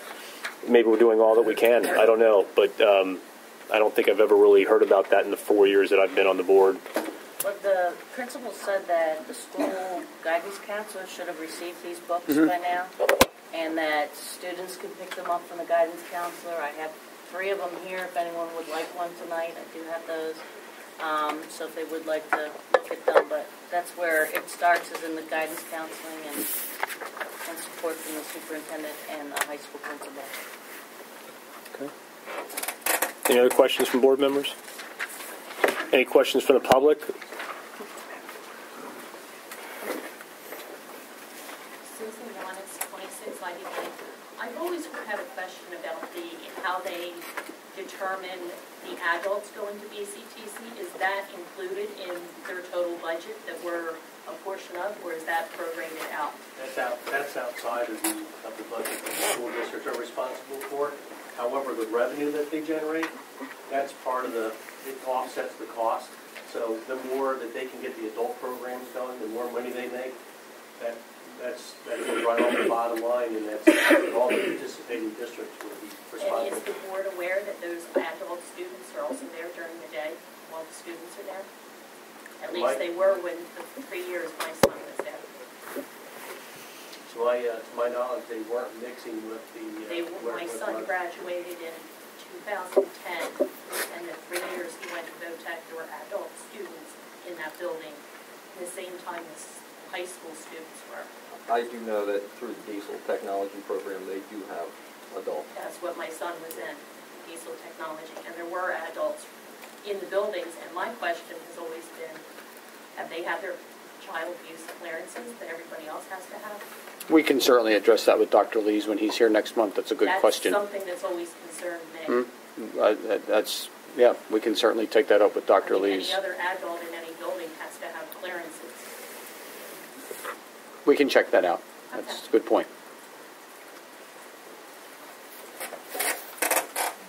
Any other comment from the public?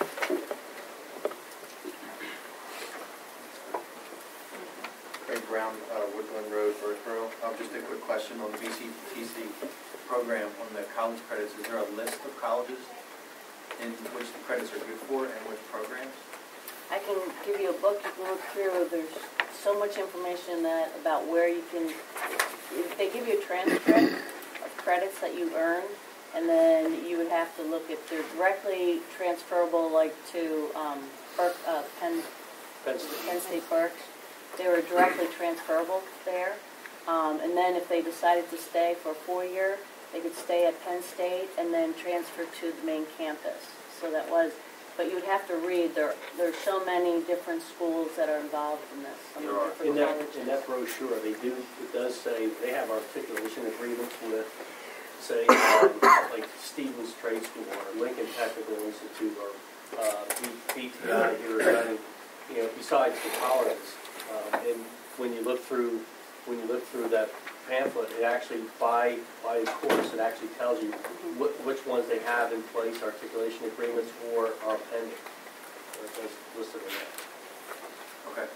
And if you want to look through the book, I can hand it to you right now. There's a lot of information in their in their catalog.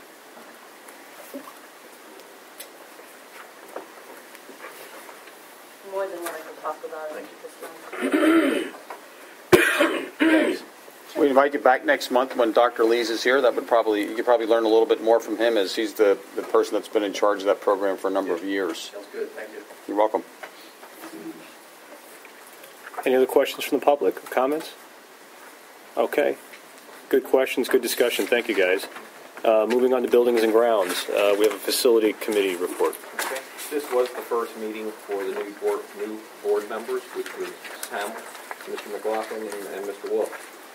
We did discuss under sequence here, as far as the boiler installations, which are wall-packed boilers at the high school. Mr. Smith installed those with some minor outside help. Mr. Smith did a great job.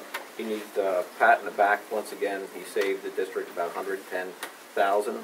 He did that repair for $30,000. That would have been a total of around $140,000 going out for a contractor. We did fall into, as far as other items, as far as the middle school roof repairs. There is a little cut in the seam around the student store. There is a temporary repair. It gets a little nicer out. Mr. Smith will be handling that. The downspouts at the middle school, that's outside. They're addressing that issue. Security at the stadium, we're still working with that. Mr. Wolf had a very nice presentation researching that with his background with the cameras and security. And Mr. Smith is looking at those avenues.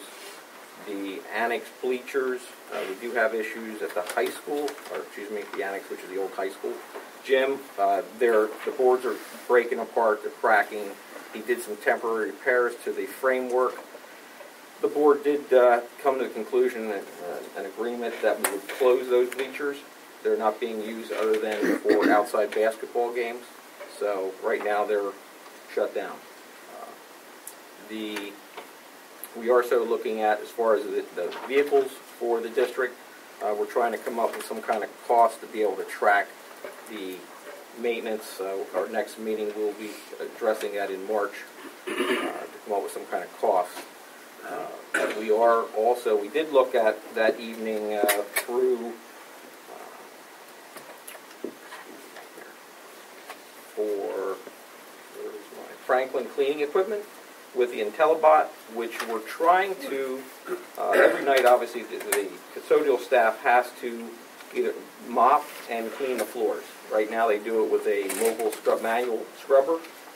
This IntelliBot does basically tracks, it's a program tracking system with sonar.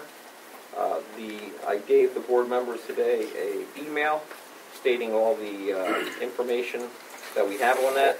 The cost on that unit, and we had quite a long discussion on that, as far as we're looking around $32,000 to $33,000.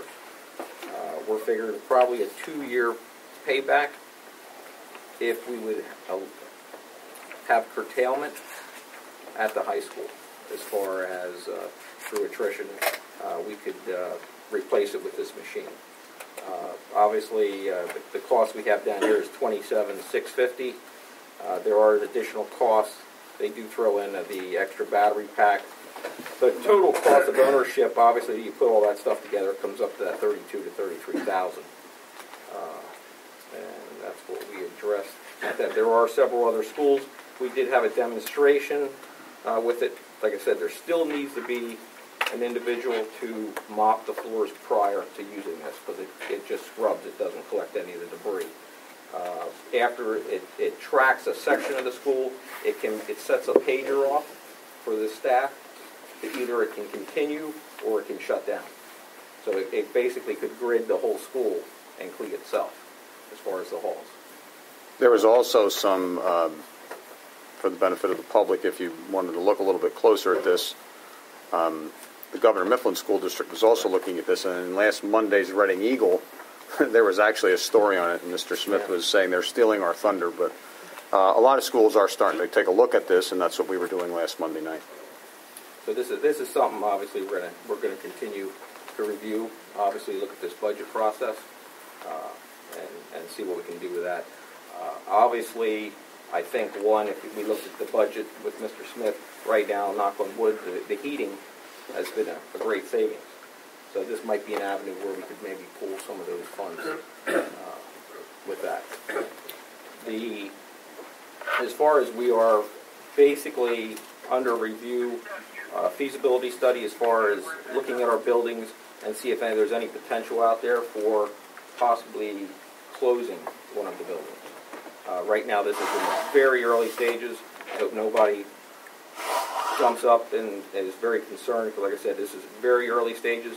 I believe we're looking anywhere from 16 to 18-month window, if that could even... Well, if I can, we're looking around the district, we're noticing that there are some empty classrooms at the elementary level, and it just kind of throws up a little bit of a red flag. We're also looking at, obviously, in terms of budgetary issues, the lease that we have here goes another year and a half. So the way I would sum up what Mr. Potts is saying is we're kind of looking at the potential of consolidating the use of our space in a more cost-efficient way. And at this point, I think it's only fair to the public to do that, fair to the board, that we as the administration take on that process of coming back and saying this is what we can do, this is what we think we can do, this is what we can't do. So we're in the very, very early stages of that process.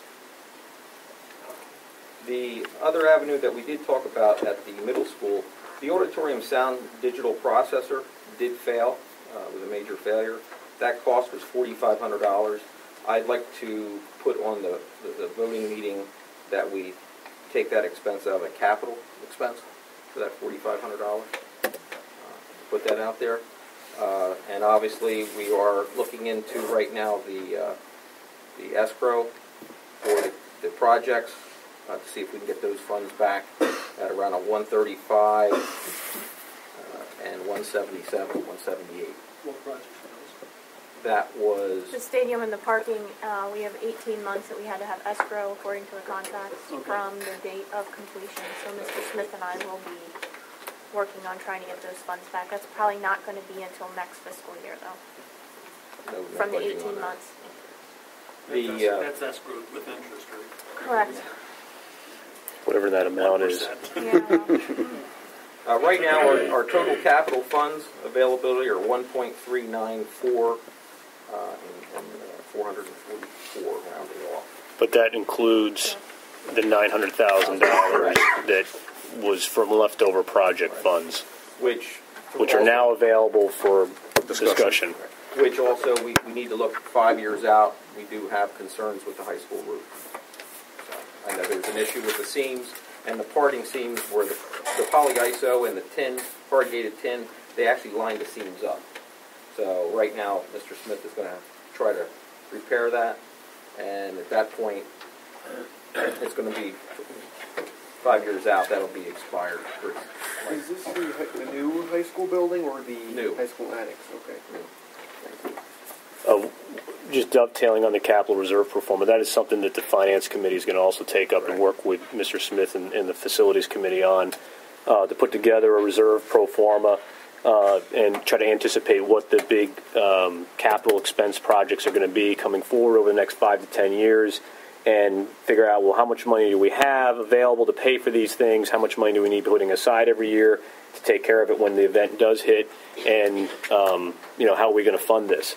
And so that hopefully will allow this board a little bit more fruitful discussion when it comes to that $900,000 in terms of, can we use it for, paying part of the debt payment this year, or does it go towards, capital reserves for the projects that are coming forward? One of the things that Mr. Smith actually called me today, he's working on putting together some of those costs. Some of the things that had come up were the high school boilers and the cooling tower. There's an estimate of about $1 million in expenses there in replacing those. The BEC roof, the BEC chiller.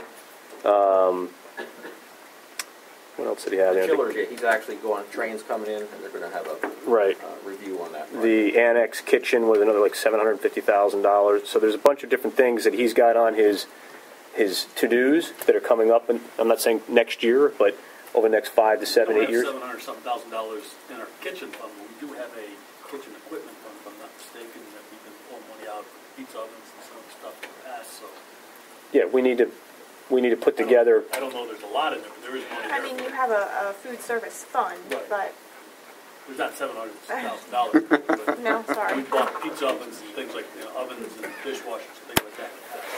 Yeah, I mean, I think the general tone of the conversation here is that we're going to put together a list of what all those potential costs are. We'll try to estimate as to when those costs will come due, and then figure out what the resources are available to pay for those, and then start budgeting for those replacements. As long as I've been on the board, we put money into the budget initially to put into capital. That's one of the first things. We either cut it, we don't even bother putting it in anymore because we know it's going to go away.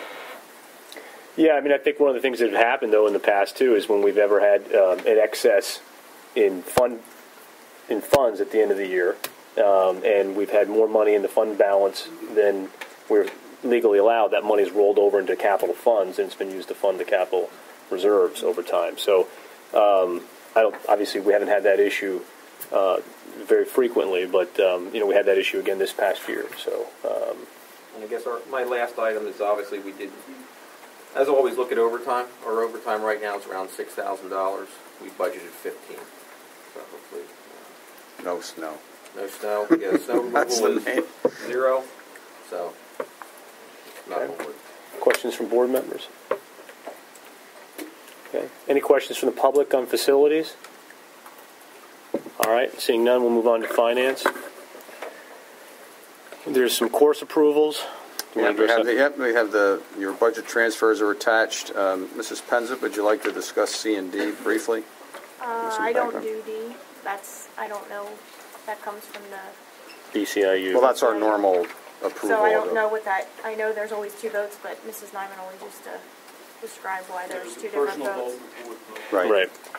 So that's our share and all the information there. So you might just explain for the benefit of the new board members, item C. Well, it's just you're approving for us to go out for our private bids for the art, general supplies, computer, custodial, and athletic for the 12-13 school year.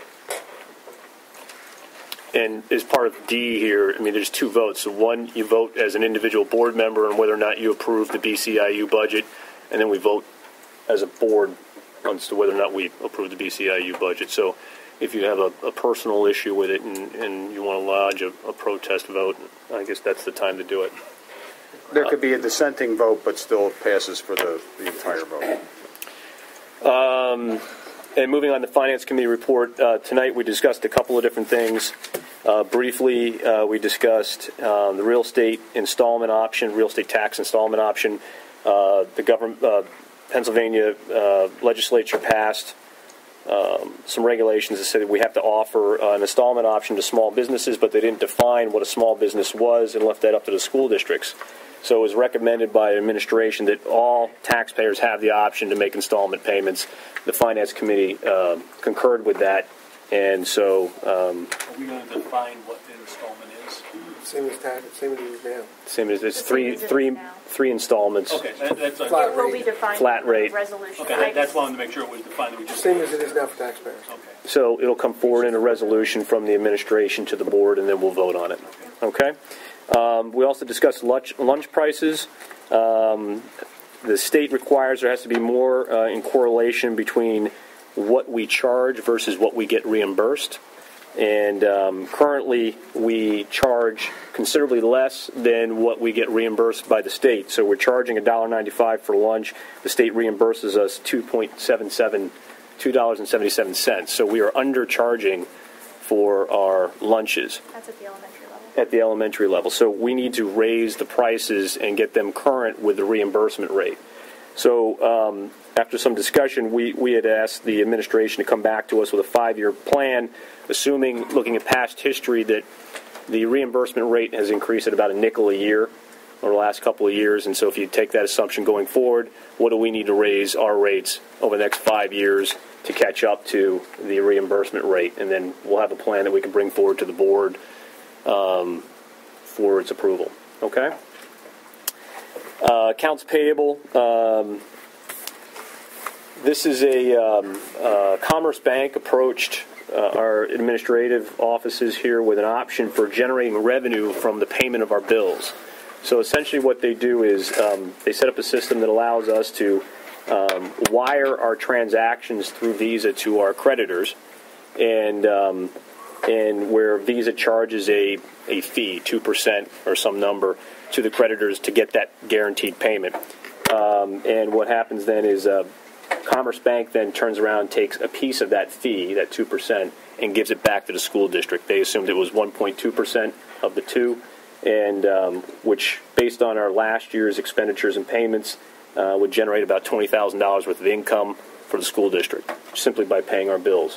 Now, do we also then pay net 3 or something to get any other benefit from our vendors at all? You're talking about if we paid early? Right. I think this is just set up at the regular time that they're due and payable. Is there an opportunity to Well, I'd imagine if our vendors offer a discount for paying early, we should be taking advantage of that. Giving you a discount for paying electronically. Yeah, I mean, no matter how we pay for it, I would hope that. I haven't seen that, but we do get bills, I know, especially with Mr. Smith's maintenance stuff, and whenever we can take the net 10 or whatever, we take it. A lot of them are giving you additional discount for electronically because cash is king right now. Yep. And if you can get cash in their hands quickly, electronically, gets them a couple days faster than a check that then has to be processed. Yep. We do the same thing. It's net 30s or no returns, but 5% net 10. Yeah, so we should be taking advantage of that. What we asked Ms. Penza to do is get the contract that Commerce Banks uses with the school districts, and then we'll have Mr. Subers take a look at that, and then if he's got any input on it, he can get back to us, copy the board on his feedback on that, and if it looks like it's something that's doable, then we'll bring it forward to the board as a recommendation going forward. Okay? And that was pretty much what we discussed. We started getting into the budget. There were a couple of things that popped up in there that caught our attention regarding access and summer school and things of that nature that we're going to delve into a little bit more. We didn't get a whole lot of time to wade too far into it, so hopefully we'll have another Finance Committee meeting shortly where we can get a little bit farther into the weeds on the budget and get back to you guys with some thoughts on that. An update on something. Okay, and you have an update? Yes, just for the benefit of... we should also... I'm sorry to interrupt. No. Why don't you speak to the governor's report just briefly? I don't think you need to go into all the details, but I think that the net is how much did we get versus what we were planning on budgeting, and with a caveat. Yeah. Okay. But I think it's for the benefit of the public here. Everybody needs to sort of hear where we are. There's big buts, yes. What is in the preliminary budget? Do you want me to do a nut as the nut or the different components? No, I just throw it all out there as one big number. You have to do that big number because it broke the components up at different that are different. Right. All right. So how much money do we anticipate getting? The big nut in the 12-13 preliminary budget is $10,250,434. What the governor came out with for Daniel Boone, which I will tell you the caveats in a moment, $10,296,109. which is an overall increase of $45,000 and change from what we currently have in the 12-13 preliminary budget. However, of the components that this is made up of, it's no longer your basic education funding that the governor used to put out there. He has now incorporated our transportation subsidy and our Social Security reimbursement within that nut. Those items used to be reimbursed and subsidized to the district based off of actual salaries, actual costs of transportation. The understanding now for 12-13 going forward, that is no longer going to be based off of a formula. He's just giving districts an allocation. So if your salaries are increasing and your Social Security reimbursement is increasing, you may not be getting that additional funding as we had in the past, just like transportation. So we're getting a set dollar amount, and our costs could still be going up higher than we anticipated. So it won't be as much money as maybe we would have gotten under the old formula. And I It may result in an ultimate loss. And I hesitate, as I emailed the board and told them that I hesitate to increase the budget by that $45,000 because the numbers that the governor is giving us, we yet have been able to determine through our professional organizations where he came up with those numbers. Our understanding is that once all the 11-12 numbers are in, that's the number that he's going to look at prorating across the districts, but those numbers aren't going to be in until July, August, September. So there's no guarantee that our transportation and what he gives us is going to be close. It could be. It may not cover our expenses. Well, it's one big lump sum number. Right. So you can allocate it however you want, but breaking it out. If you want to look at it like we have in the past, that is correct. Basic ed has been flat funded if you look at the components. Special ed as well, but that's not in this block grant. That's separate. The Social Security right now is about $80,000 more than what I have in the preliminary budget, and that's the consensus from all the other business managers across the state. Everybody was emailing in, what I have is a lot less. Well, that's just because he's just flat funded, like throwing a number out there right now. It's not based off of anything. So more to come. We do have another webcast on the 24th through our organization to maybe learn a little bit more. Every day there's some new development that comes out with it. So. Well, at the bottom line, I think what the gist of it is they're going to write you a check, and that's and it may not be correlate to what your true expenses are. So you're going to have to figure out how you bring your expenses down to meet what the state is doling out. No, might dole out. And I think there is legislation that would have to change. It's the best you got to go off of. The school code would have to change for some of this. So there's more than just approving the budget. I think there's legislation that will need to be voted on and changed. Okay. Any questions for Ms. Penza on that? Okay. Did you want to add something? Yes. As you are all aware, on the board end, for those of you in the public that are following, we submitted to the Department of Education last month a number of potential alterations / curtailments to program. I've been in touch with the Department of Education. We should know before the end of the month what their decision is on those, and as soon as I get that notification, I will certainly let the board know what has happened with each of those individual applications. Okay. Any other questions? No, I got to bring something up, and maybe a little bit out, but we've got a ton of kids here that probably need this in school. And something was brought to at least my attention. I know Mrs. Hamill understood also that with the budget that came in last year, we have a potential safety issue out there with some of our athletics. And we may need to look to fund an extra coach, at least in this year's budget, if not next year's budget, in cross-country. One coach for 40 kids or 35 kids. Safety issue on top of a number of other things. And, I don't know how we're going to go about doing it. We need to look at some of this a little closer because there was an incident they'll probably speak to where a student had to go to the hospital and the coach left, take the kid to the hospital, and there's nobody there to coach the kids. I don't know if you've seen some of these emails floating around. We may want to go back and reevaluate, at least Goose needs to probably reevaluate our coaching and our staffing from that standpoint. I mean, it's obviously not a Title IX issue, but it is a safety issue for our students.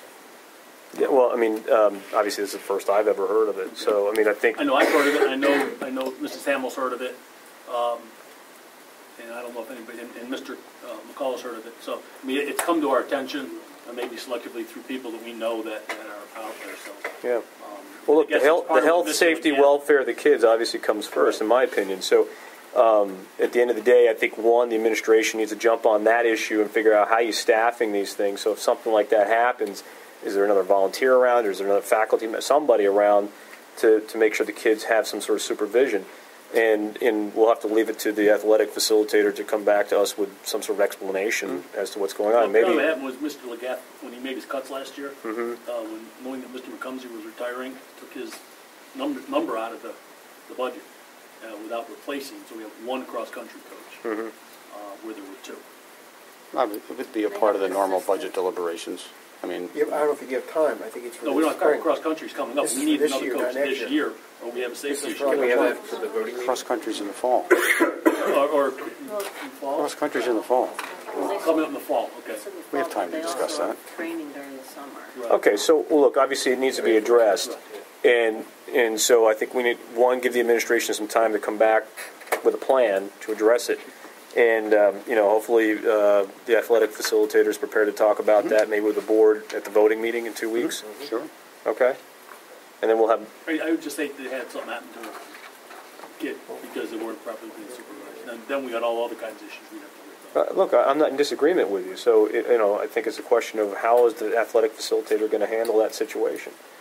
So, I'd like to hear what the administration has in terms of a solution. If the solution is, hey, look, you got to hire somebody, then you got to hire somebody. If the solution is, well, no, we're going to cover it through some other means, I don't know what the answer is. So, I think it's important to have that discussion. Can we get the athletic facilitator to come to the next meeting? That's what I just said. Okay. Mm-hmm. Yeah. So, at the voting and meeting. honestly, the only reason I brought it up here versus probably under new business is it's 9:30 and we've got a bunch of the high school kids that probably need to get out and get back, home so they can get to class. So, and it is a budget issue, so that's why I brought it up. So. Not a problem. Okay. Any public comment on finance?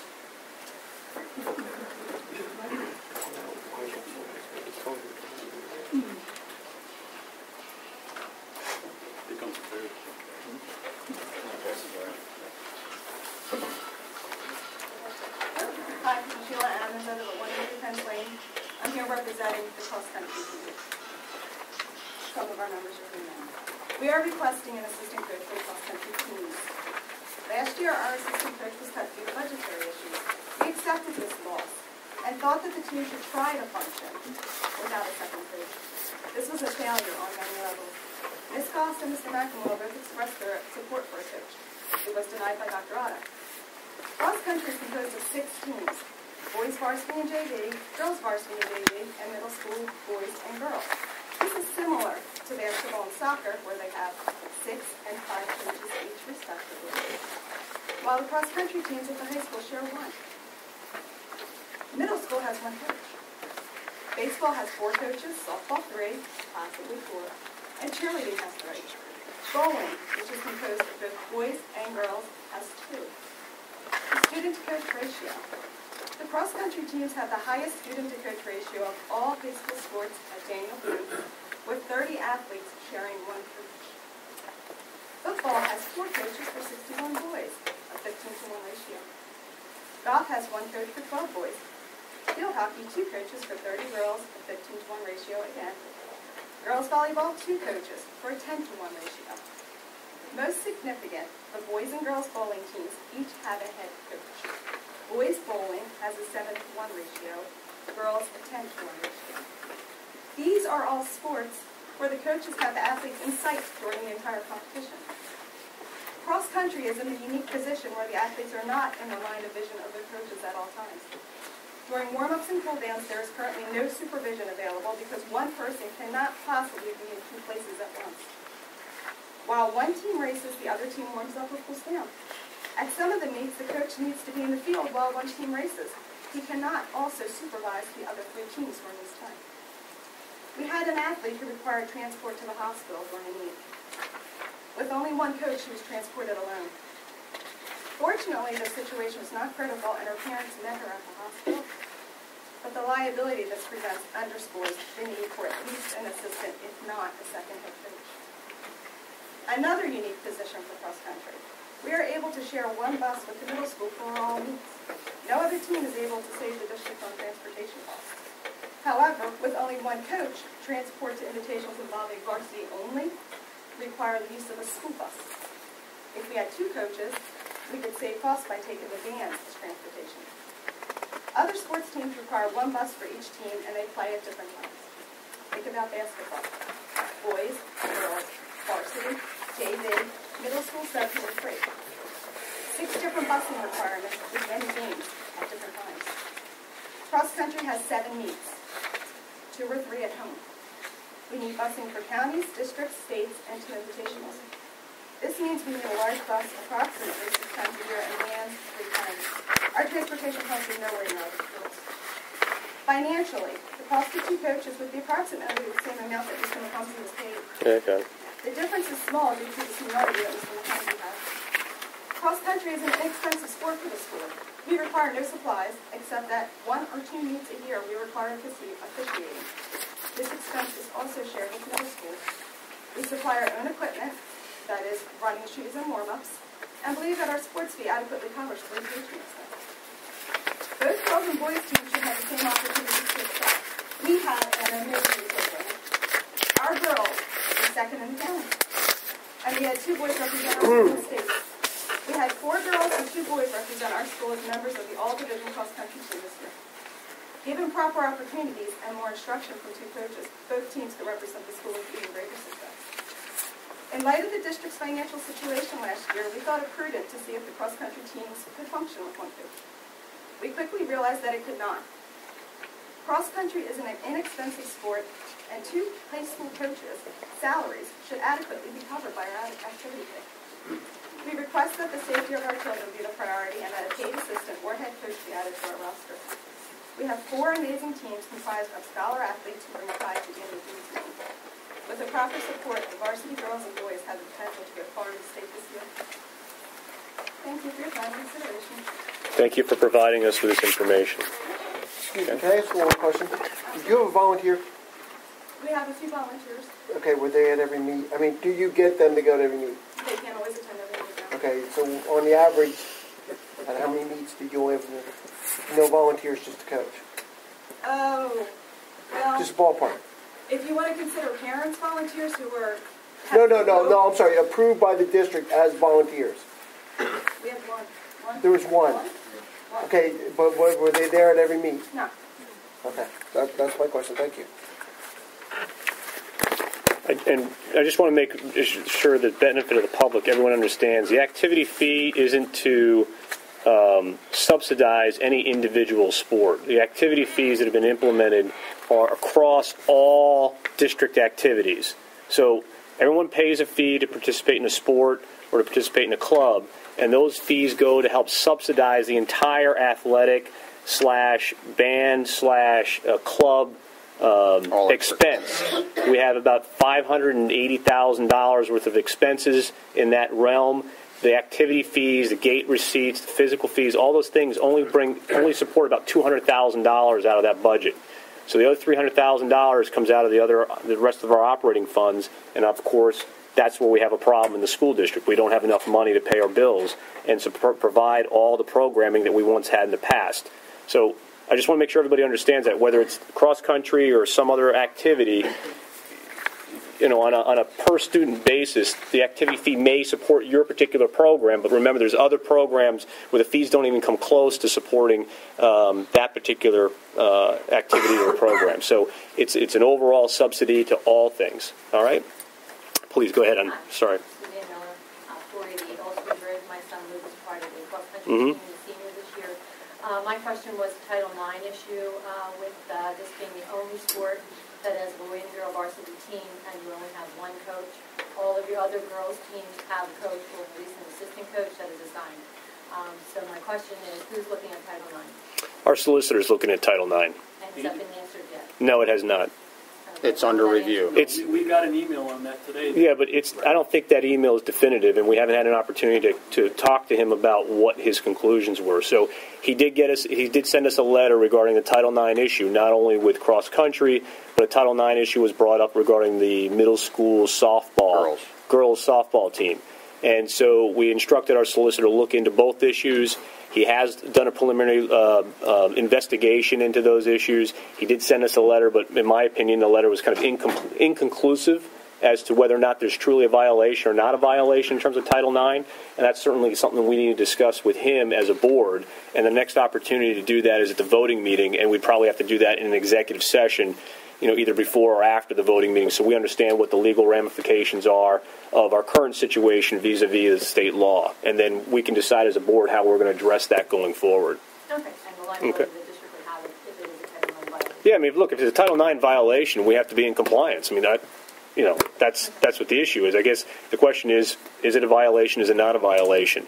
And putting that aside, obviously, you heard us express that we're concerned, obviously, with the health, safety, welfare of our kids first and foremost. I mean, that's our job. We discussed, so I didn't want to bring it up again. Yeah. They scatter all over, Birdsboro when they're running. Mm-hmm. And just one more point about cross country. I know I work at another school district. It always seems to be one of the first sports put on the table to be cut. My son Luke has been offered at least $80,000 in college scholarships because of cross country and track and field. So it is not a sport that is worth cutting. I don't know if any of your other athletes, we have some fantastic athletes, and Daniel Boone, have had that degree of scholarship money offered to him, and he is being heavily recruited by LaSalle and Bucknell, and it's just been amazing from our coaches and the exposure we've gotten in Berks County. And I thank the board for keeping it last year. I know districts are facing major battles, and what sports are going to look like 5 years from now is going to be a big question. But cross country has served him, and he was a basketball player for quite a few years and left basketball to do track and field and cross country. And he's been outstanding and a great representative for this district when he leaves. So I'm honored. Thank you for serving in the board. Thank you.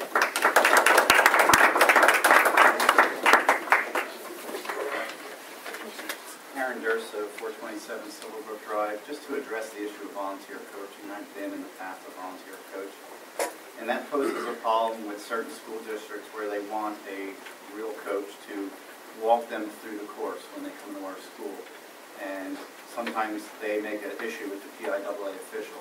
If you're not a coach or the assistant coach, they do not want you walking them through the course. So we've come up with those problems in the past as a volunteer coach.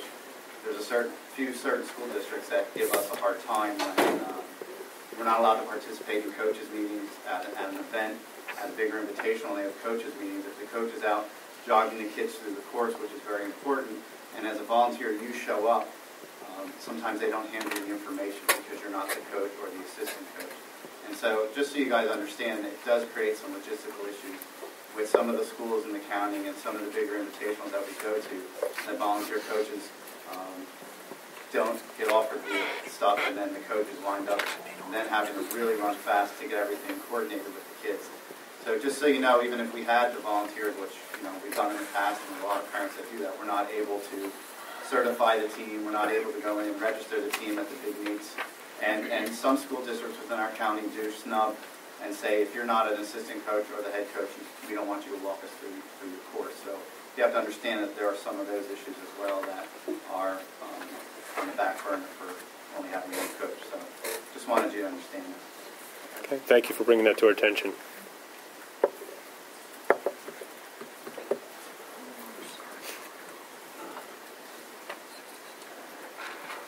Shane Cockrell, 830 Geigertown Road. When Tom Legath retired as athletic director, I asked the school board to look deeply into what your sports budget and what you were spending your money on and where money could be saved and where it was needed. And apparently it doesn't look like there was anyone looking into it. The football budget, there was $20,000 of money that wasn't spent this year, that was budgeted, that took away from softball and took away from track and field. They budgeted for $70,000 and only spent $50,000. So they saved the school district $20,000, but what they did was they took $20,000 away from other programming. And that's also with buying hats for the football team, and also buying T-shirts for the football team, golf shirts. This is just one budget that it looks like was overlooked, and now you're starting to see the people being upset and angry that their activities fees of $150 they're not getting what other sports are getting. So I think everyone realizes the $150 goes for the overall program. But when they see the football gets 5 coaches, and track and field only gets 1, you can understand why parents are upset. My second thing I wanted to bring up was the lunches. I don't understand. We outsource the lunches. Well, we have a Sodexo Right. is a company that provides food services for the school district. So we're going to increase our lunches. The school district sets lunch fee prices, and currently we're setting that price at $1.95 per elementary school. Yeah, thank you. And the state provides some reimbursement for school lunches, and the state provides that reimbursement right now at a rate of $2.77. But that's For the free and reduced lunch. So what happens is somebody who's on a free and reduced lunch program, you have kid A that's on free and reduced lunch, we get $2.77 back from the school district for providing that student with a lunch that we're only charging $1.95 for. So other students. To other students, right. So you see the inequity. So what happens then is the state is literally subsidizing the paying students' lunch as well. And so the state has said you can't charge students at a rate less than what we're reimbursing you for. So we need to raise the rates. Lunches to get money back from a handful of others that are getting. It's a law. It's the Healthy Kids Hunger Act law. Right, your legislator. We take less of a state reimbursement. No. We don't have that option. The reimbursement for a free meal is what it is, and what the law is telling us is they don't want that to subsidize. So because the state gives us whatever, we need to now charge everybody else that same rate. At least that much, yes. So our elementary kids are going to be spending $2.77. Not off the start. What we're going to do is we're going to start slowly increasing the rates over a period of years to catch up to whatever the state current rate is. Why are we outsourcing our lunches? We used to always make our own lunches. I believe we're one of the only school districts that are outsourcing in our area. We've had somebody as long as I've been on the board, 7 to 8 years now. I graduated. Well, okay. A lot of school districts ran their own lunch programs. Right. But I mean, if we're going to be raising it to $2, this has nothing to do with Sodexo. This doesn't have anything to do with the management company of our cafeterias, really. This is a state law that we're required. I think it's federal, actually. Or federal law. We don't make any money. In fact, don't we lose money on our lunch?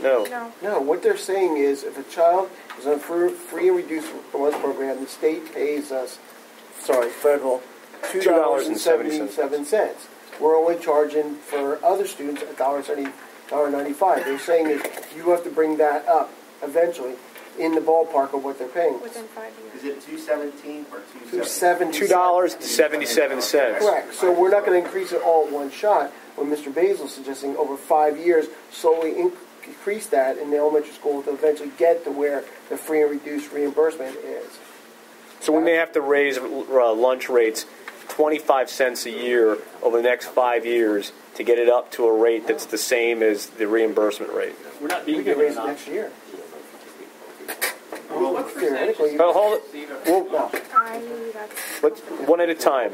One at a time. So, for revenue enhancement, why shouldn't the school district look into if we're going to be charging $2.77? We're not charging that. We will be. No, that's what the state pays. Maybe in 5 years, whatever the state rate is, it'll be probably more than that. State may be charging at that point $3 a lunch. So we will be eventually charging our students $3 a lunch. Yes. We'll be going to this other company. No, it has nothing to do with the company.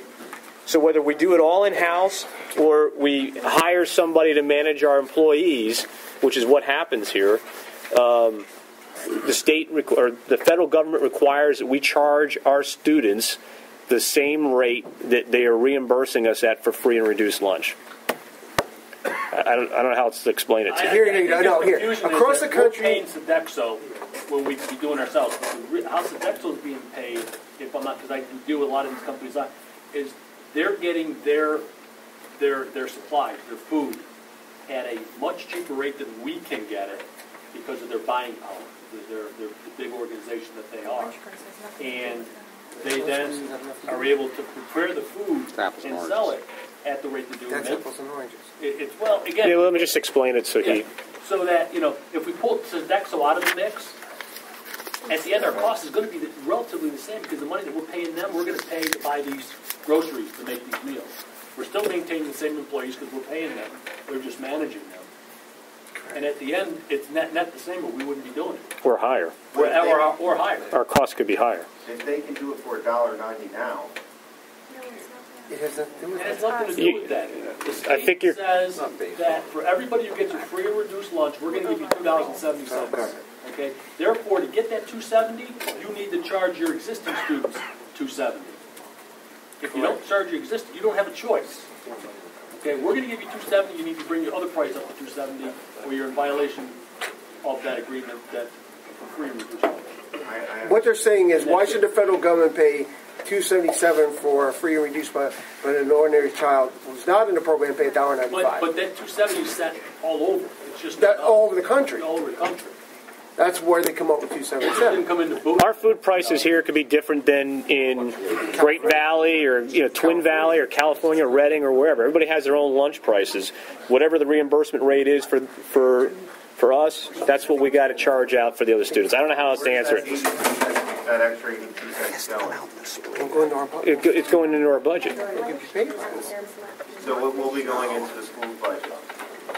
Sure. It's coming into the school's income. Yeah, it's coming into school's income. It's not going. It's not going to My Sodexo. question is right. It's not going to Sodexo. No, it's the district's money. They get a fixed fee to maintain that period. Okay, thank you. All right. Okay. I'd just like to say something quick. I know Mr. Conkle brought up about the shirts and the hats. I just want to make sure that isn't happening, that we aren't using taxpayer funds for shirts and hats. I just want to make that clear. I hope that is not happening. I think you'd have to get the athletic facilitator out here to describe her budget and what she's spending money on. Thank you. Just for what it's worth, Jeannie Barris, again, 2234 East Main Street. My son is a lacrosse player, and I just wanted to be known that our program is completely and totally self-sufficient. Yes, we do fund ourselves. We're aware of that And, one. even though we do pay the activity fee, we all take care of our own that way. Yep, thank you. Sir, did you have a comment? I didn't mean to cut you off, but everybody has to come up to the stadium one at a time, state your name, and... What's the percentage of students in the elementary level that receive a free reduced lunch? I mean, I don't have that information off the top of my head. I believe the trainer knows. It ranges in one building from approximately 10% to another building that's 35%. Well, it's higher this year than it was last year. 16 point something percent. So almost 80% of the students and parents will have to pay higher lunches for 16%, an average of 16%. I understand it's federal. That's one of those mandates. Talk to Jim Gerlach. Talk to your federal representative. Can you imagine trying to have that one cut the school lunch? Okay, any other public comment? Yeah, well, we want to give everybody a chance, so... I am just rebutting what Mr. Conkle said. As far as the boys and the football team and their hats and their shirts and everything, that comes from fundraising that we were made to sell cards, and they had to do it, and that's how they earned it. Plus, the golf outing that Chris Bedolls had every year. So it didn't come from the school.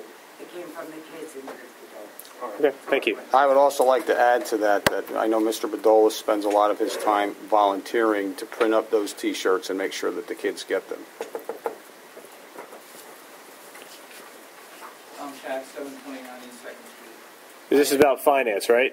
This is about the money that you just talked about. Okay, all right. Well, I just want to be, there's going to be time at the end of the meeting. We can talk about whatever we want, but we also got to get through the meeting too, so. I guess my question is, and I was here when you first discussed under finance about raising the rates. You said you're not in compliance right now. That's correct. And if I'm understanding correctly, you want to incrementally do it to get to that point. So then would that mean next year you're not in compliance? Next year you're not Correct. in compliance 5 years from now? Correct. My point is, if there's no penalty, what's the problem? My question is there a penalty? If there's no penalty, then don't worry about it. That's my question. Maybe you don't have the answer now, but that's my question. Ms. Penza here, you didn't hear it, but you were saying we have 5 years? My understanding is that there's 5 years that we have to be in compliance by that. You're not. That's why we were going to do it incrementally rather than one big. So right now, you're not out of compliance. That technically you're right. They're giving us 5 years to get there. Correct. But you want to wait till the 5th year and then raise the dollar. No. Okay. What happens if you say no? What happens if you say no? You're in violation of the federal law, and they could defund you. They will fund you. That's generally their penalty. Well, yeah. They take money from you. Moving on to personnel. Just that list of names. Turn an air conditioner on in here. Will grow as needed. I have nothing to point out unless there are any questions to be asked. Okay. Anybody have any questions from the board on personnel? Any comment from the public on personnel? Okay, moving on to programs. Again, the only item that the routine approval of that trip, obviously funded and paid for by students. Needs your approval as it's out of state. The item C was reviewed by Mr. Shaheen in his report. So at some point, I would assume toward the end of the meeting, we would. Well, we could do it right now. This is a voting meeting. What the protocol is. I would close the committee of the whole. I'll make a motion to close. And then do you want to close it, or do you just want to temporary close the meeting of the whole? Can we just wait till the end at the adjournment? Why? I don't know why you just don't do a voting meeting at the end. Well, this is published as a voting meeting. Yeah, I know, but I'm saying it's easier and then whatever. But do we need to close the? I don't think we have to commit to close it. No, I don't think we have to because this is a voting meeting. Last time we voted on something. That's right. Were we supposed It's advertised as a voting meeting. I would prefer it separately. We'll make a motion for Temporary closing. 10C. You make a motion for 10C? Yeah, 10C. Do I have a second? Second. Okay. No, wait, I'm sorry, who seconded it? Mr. Wolf. Or Mr. Potts. Mr. Potts. Okay. Okay. Any discussion by the board? All right. Mr. Seminaro. Yes. Mrs. Hamill. Yes. Mr. Kurtz. Yes. Mr. McCullough, yes. Mr. McLaughlin. Yes. Mr. Potts. Yes. Mr. Shaheen. Yes. Mr. Wolf. Yes. And Mr. Basil. Yes. Motion passed. Okay. All right. Any other comment from board members on programs? Any comment from the public on programs? Okay. On to policy. We've got several. Well, we have. If you want me to start, I'll start. Yeah, go ahead. Some second readings that have already been vetted by the necessary parties. I don't want to steal. I'm assuming Mr. Kurtz, you'll have some thunder for us. Yes. So I won't steal his thunder, but we're going to review a number of things that happened at our last policy committee, attended by Mrs. Trainer and myself from the administration, and the rest of the policy committee. So at this point, I'll turn it over to Mr. Kurtz for his report. Okay. The Policy Review Committee, which was established back in December, met on Wednesday, February 8th, and at that time the administration provided us with policies that were revised to include the changes that the committee requested on January 30th, which was the first time we met. I would like to thank the administration for their quick turnaround and the hours of typing required to update these policies. Some of them have not been updated since the 1980s. Moving on to U1, I'm going to talk about some things that we should be doing but we haven't. In addition to proposing changes to outdated policies, the committee identified some policies that were not being followed. Importantly, Policy 006, the policy that governs how board meetings are run, dictates that our meetings are supposed to follow the procedures outlined in Robert's Rules of Order, newly revised, including small group rules. We have been following some, but not all of the small group rules. There are 8 small group rules, and we currently only follow 6 of them at our voting meetings. The rules that we do not follow state that motions do not need to be seconded, and members can discuss a subject at any time when no motions are pending. This is not a change in policy, only a reminder that we must either follow the policy or we must change it. That is something that we haven't been doing that we need to be in order to be in accordance with our policies. Just to state, motions according to our policy do not need to be seconded at a voting meeting, and discussion can occur whether a motion is on the floor or not. Then we can change that policy to say that we will require seconds, and then discussions cannot be made until, I mean, it just seems like for proper decorum, it seems like a proper, and that way we get the second, we get the first, we get the second, and then we can discuss. It just seems like it flows now. Well, it does. I think sometimes discussion is sometimes inconvenient if you want to bring something up. We had that issue at the last meeting, I wanted to ask a question, but there was no formal motion made. It can be very formal. If that's something the board wanted to do, we could. But I just wanted to bring that to the attention. The policy currently states that we do not need second motions. And then letter A, Dr. Otto suggested that Robert's rules be posted on BlazerNet for board access, to look at them, to have access to, and the administration, I believe, is working on posting them. Is that correct, Dr. Otto? That is correct. Okay. Now, another issue we found, policy 007 states, which is our distribution policy, which states where copies of the policy manual are located. That policy states that copies of the board policy manual, they must be kept in each library and faculty lounge. The administration is instructed to ensure that this policy is being followed. Additionally, a typo correction needs to be made to proposed policy 004. Should we talk about that now, or do you want to talk about it? Well, it's a first reading, so... that has time to... All right. If you want to mention it, that's fine. We'll take care of it. It says, I don't know if we want to flip to policy 004, but I can read. It says that the policy is membership, and it says, a change to the policy review committee recommended that page 3, lines 27 to 31, we recommended they should read, accordingly, the board shall give or give access to each new school director no later than his or her first regular meeting as a school director for his or her use during the term on the board of the following items. Currently, the policy states that we have to give a copy of the policy manual of the previous budget.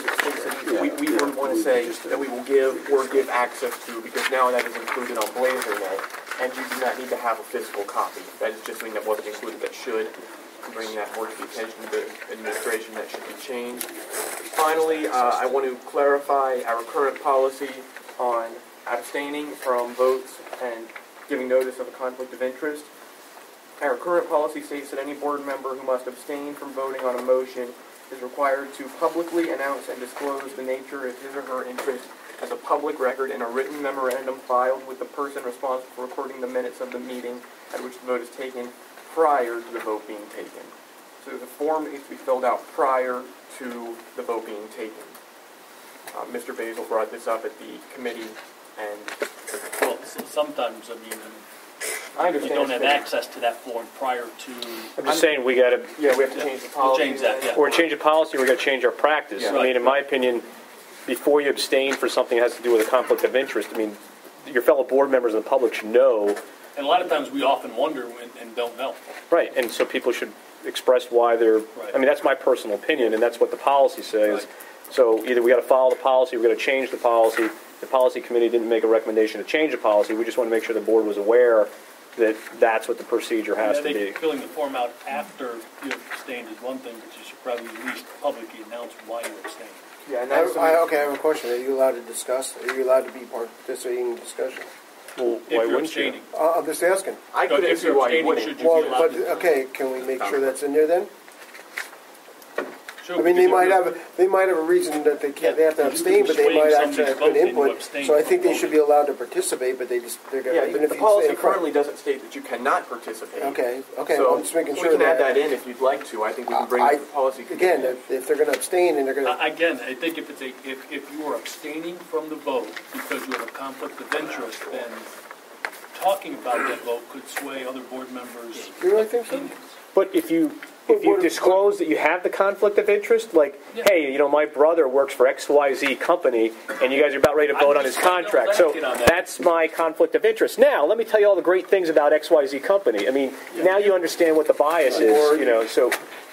What if you, again, I agree with Mr. Bailey. I think you should be allowed to discuss it because you might have to abstain because As long as you explain your Abstain why? abstain first. Sure. Don't discuss it and go through the whole thing and then at the end say I'm going to abstain. No, but yeah, I'm in agreement with you. Because I'm going to have a problem with that. Well, then maybe it needs to be. Maybe we need to amend the policy. It says you can discuss it, but you have to discuss before you do anything else. You have to disclose. I think you're loading the vote. Yeah, that shouldn't be an issue. I think we can add that in. We'll talk about that at the next meeting. not necessarily. So are you agreeing with what's being discussed, or you have a different point of view? No, I'm discussing with Walt, Mr. Sheen, that obviously your discussion could be persuading. And then you abstain later on. Yeah, but okay. I'll lay it out there. If it has to do with teachers, this contract, I can't vote on it, but I like to discuss whether we do something about it. So why should I not be allowed to discuss it? I'm not saying you can't, as long as you announce it. Oh, okay. Abstain prior to discussing. Oh, well, that's fine. Yeah. Okay. I think this kind of dovetails into that Robert's Rules of Order. Being able to discuss a motion before it's made is kind of helpful because there have been times where people are like, well, I'm going to table that motion, and we haven't even discussed it yet. And so there's no reason for the table, and then it's a second and it's a vote, right? And then nobody understands why you're tabling a motion, and there's no discussion on the motion before the board. Or somebody may want to amend what's written there, but there's no opportunity to discuss it until after the thing's already on the table, and then you have to get permission to take it back. And so I think there's a lot of room for discussion as a board as to how we want to operate going forward, whether it's the way we have been or it's the way that's currently in the policy. So I would like to say Robert's Rules of Order without the small group rules, that is more geared towards running an assembly with more than 12 participants. For example, we have less than 12 on our board, 12 voting members, so we are supposed to use small group rules, which just help to facilitate ideas and a better discussion, really. Well, as this is all still in first reading, this is obviously open for lots of discussion. It's all malleable, and we can play with it to figure out what we want. Okay, keep moving along. Well, that's all I have right now for my report, other than all the policies which you received. I think it be over 50 pages. I did discuss prior to this meeting L, which is number 4 membership, I believe it is. Section 6, which is removal. Yeah. I think that, and I looked at the ones that are in the county, and I also looked at what PSBA recommends, and actually have talked to somebody out there. They do not recommend nor condone changing this from the 2. This is to remove, and very specifically, to remove a board member who refuses to attend a board meeting. It is not to remove a board member who may be absent due to business or illness or anything along that line. If you make this change, and we get a board member, and we've had them in the past, and Mrs. Nyman can tell you, as did others, that get elected and then just decide they just don't like being a board member and will show up to every 5th or 6th meeting, you've got to miss 8 meetings before you can actually remove. If it's like myself, I'm traveling, Mr. Seminaro traveling, Mr. Kurtz, if he goes to school, and they're absent due to legitimate reasons, then this doesn't come into play to begin with. Plus, I think we covered some of that with Skyping. Right. And teleconferencing. So I would recommend, so I agree with Mr. Sheen. And I think talking to Mr. Kurtz, he understands that if we leave it at 2 consecutive and change the wording for an excusable absence, such as work or sickness or something, we're covered. Because, again, if you read what it says and you go into some of the others, it's a removal board member who refuses to attend the meetings. I think the rationale behind the change was the state only requires that you meet 6 times as a board. Right. And so 2 of the 6 times is 30% of the board meetings. And so, hence, we were looking at 30%, because the number of times that we meet as a board can change, right? But the way we meet, you're talking 8 times. No, but the board could decide in December, this coming December, that we're not going to meet 22 times a year. We're going to meet 10. I mean, and that's why it was talking about the approved meeting calendar. So, I think if that happens, then we should change this policy. But I think we're going to run into problems. I mean, I would recommend and highly recommend we put it back to 2 and identify what is an excused absence. That way, again, if you read what it's there for, it's for board members who refuse to attend meetings, not for board members who are absent from meetings due to. And if you look at the other policies, Muhlenberg had a nicely written one. Well, my concern was that the taxpayers elect us to sit on the board. Right. And 5 people here can decide that they're going to kick somebody off. No. Yes. No. and there's been scuttlebutt about that, Well, you know. and I know that's why So- this was put in, but I'm telling you that if we write the policy that states that for a reason other than sickness and employment or vacation, you're set. This very specifically says refuses to attend. Refuses school code language as well. Right. Refuse. It's school code. That's where I got it from. Right. Because I got It's it a from school code PSBA. language. They said that is in this for those who refuse. That's verbatim not from the for school those code. who have to miss due to employment or sickness or vacation or anything along those lines. Okay? Refuse.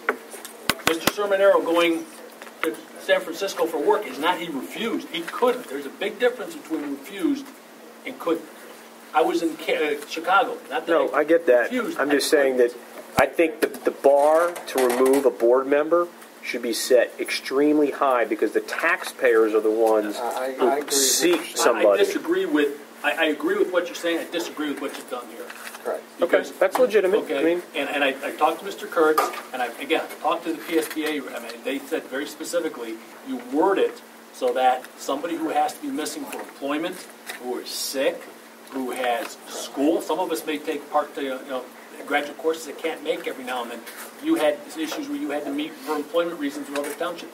Cannot take that action because you didn't refuse. You couldn't.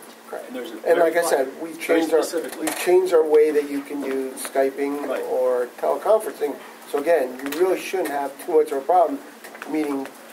But again, two in a row. refuse is one thing. Correct. Is another. I agree with you. I Those, think and it as you should said, be back those the way are it school was. code languages. All right. So what do? We take that back? We'll take it back to the committee, and we will bring forward. Again, if you look at some of the others, some of them had them written so that it was very specific that the definitions were, sickness, employment. I mean, perfect. I mean, it takes care of almost everybody on this board when we talk employment. We will bring that back to the committee, and we will come forward, we'll discuss it, and we'll go from there, and we'll bring it back to this board. Again, Mr. Bays, I just think that if you do it as a third, and we continue to meet twice a month, you're now talking somebody who refuses needs to miss 8 meetings. And, they get to 7. We had a previous board member some 15 years ago, that would miss just the number he needed to, and then he'd show up, and then he'd go back and not show up again, and then show up just so that he couldn't vote him out if he kept it. Can I ask one other thing, Mr. Kurtz? I'm assuming we're going to get this for the voting meeting. Not only some of the policies don't look like there were any changes. Is that correct? That is correct. Okay, And can we you don't need to. jot? Okay, for us slow people, can you jot it down because I kept reading these, looking for the changes, and there were none. And not that I'm not saying you did anything wrong. I just wanted to make sure I didn't catch anything. we didn't Is there any recommend- way to say at the top, even if it's just the one time until we vote, no changes? Just so we know that we're not actually changing I anything? think I should ask administration. We never recommended changes to this. There's no need for them to be approved. That's fine. Again, I don't mind reapproving. I just was looking last night. Yes. Okay, why am I looking at this if there's no changes? I think the thing was Review date though, right? we have a date last revised or last looked at. Okay. We've added that to these things. Okay. I think the other issue was the formatting had changed, so there may be some. Again, I just looked. A couple policies weren't touched or whatever. Well, and then there were new policies altogether. I agree. That's what I'm saying. There were a few in the Like 0000 is a new policy altogether. So I think what we need to do on the top of each policy, mark if it's a new policy, mark if it's coming up for review, because if we are going to bring every policy in front of this board to mark as reviewed, correct, then we should just mark this is for review only, no changes, the changes have been made, and this is a new Quick, policy. another 3 suggestion. categories. Can they be in italicized and in red? I think red would be helpful. I I'm know just they used to asking. be. Well, they're PDF. I'm not sure. they're PDF. Okay, then forget it. Again, I'm just asking because. But I mean, if it's in a Word document and you do track changes, That's fine. I'm then just you saying can 11 just email the o'clock Word night, you're, document looking out. for the changes, right? And just make sure it's a read-only file so other people can't edit it. So I think the administration trying will to come miss it. back now and they will give us policies where they indicate new changes, no changes. I'm just making sure I didn't miss it. All right, Just we do no that? changes. Just no changes. The rest we'll find in italics. Yeah, okay. All right, I think that makes Just want to sense. make sure I didn't miss it. Does anybody have any other comments on? Italics in red or not? If you can, you can put them in red. That'd be great. What? Come off the list. L, we're taking that off. L and Q, right? L and Q, right? L and Q we took off earlier. Right. Again, all I recommend is reword it so that you can't get people. Look, You I do it mean, for work purposes. I understand your concern, and there was a lot of discussion about this. For me, on a philosophical point of view, is the taxpayer put every one of us into these seats, and so your behavior has to be egregious before you should be But removed. refusing Well, refusing, but neglecting, neglecting is another one. We understand, we're going to bring it back, we're going to look at it, we'll come forward with another recommendation, or if the committee wants to recommend the same thing, we'll bring it back and the board to take action. Okay. Any other comment from the board? This committee is going pretty well. We think we're getting a lot done. It's still going to be a long process, but I think we're pretty effective so far. Okay. Any comments from the public? All right. Transportation. Are you guys? Do you have anything scheduled yet? Not yet. I'm waiting for Mr. Rhodes to get back to me. Mr. Klein was out of town, so we're going to get together and we'll improve the date. See if that meets everyone's approval. Okay, old business, any comment? No? All right. Old business, I just put on here a checklist of things that have been accomplished so far. If anybody has any comments on some of those things that have been completed that the board had asked, sort of in here under new business. A couple of things that are still on the table was someplace on the website having, all the costs that related to a program so parents understand what their kids are signing up for. That was actually supposed to be part of this, and we said couldn't get it together, the curriculum guide, at least for the high school. Yeah. And it needs to be there prior to, it should be there now, because kids are signing up for courses that have hidden costs they don't know about. Yeah. So, I mean, that's something we need to work on. I would like to say, though, for student-run clubs, I'd like a little note that maybe, for example, we have a club at the high school called Academic Challenges, like Quiz Bowl. We decided to purchase T-shirts this year, and the students brought in money and paid for it. But that would not have appeared on the website because it was something we decided to do midway through the year. And it's not repeated next year. Yes, that's correct. So are these only recurring costs? I think this is, and that's a volunteer cost as well, right? I think this is what everybody anticipates to be the annual cost of that program. So if everybody knows that certain kids are going to go off to, I don't know, as part of a competition somewhere, and there's hotel and this, that, the other thing associated with it. But I just want to have something in there. If the students want to spend their money. AP Physics, everybody had to pay $10. Nobody knew they had to pay $10 to sign up to do your homework online. Yeah. The honors 12th grade English had to buy $45 worth of books from the teacher, so everybody's reading off the same volume issue. And those costs need to be.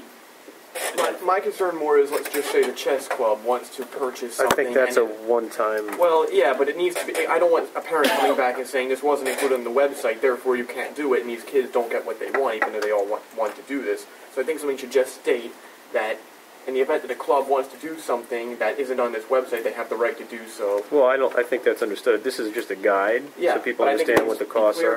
I think that's a good point, because that's one of the concerns that we do have about if something like just what he described happens, and it will.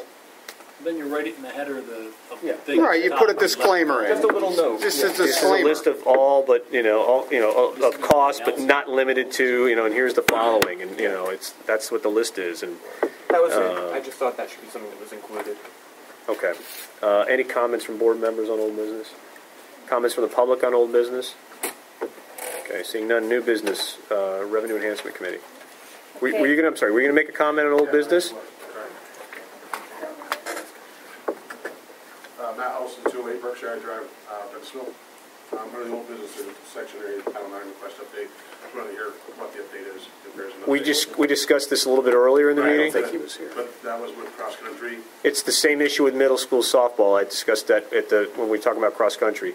Both items were referred to our solicitor, and he provided us with a letter today. We haven't had a chance to discuss that letter with him, and we will do so in an executive session on the voting meeting at the end of the month. So at the voting meeting, is that open for discussion at the voting meeting at the end? We'll probably have an executive session after the voting meeting. That's typically when we have our executive sessions, just because people get to the meetings kind of late. We want to have everybody there for that discussion. And if some sort of decision is made that is actionable at that time, the administration will be directed to move forward with posting that information for the public.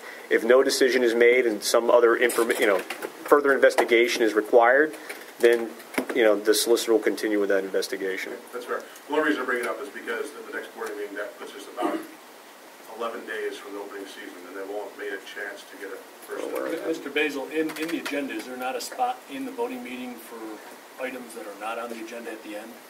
Yeah, absolutely. Okay, I mean, so you could bring it up at the end of the voting meeting. you can bring this up at any time you want, you Right, I know. understand that. I just want to, Whether we have, time crunch. yeah, but whether we have feedback to give to you is a completely different issue. So our solicitor is working on it. He did send us a letter today.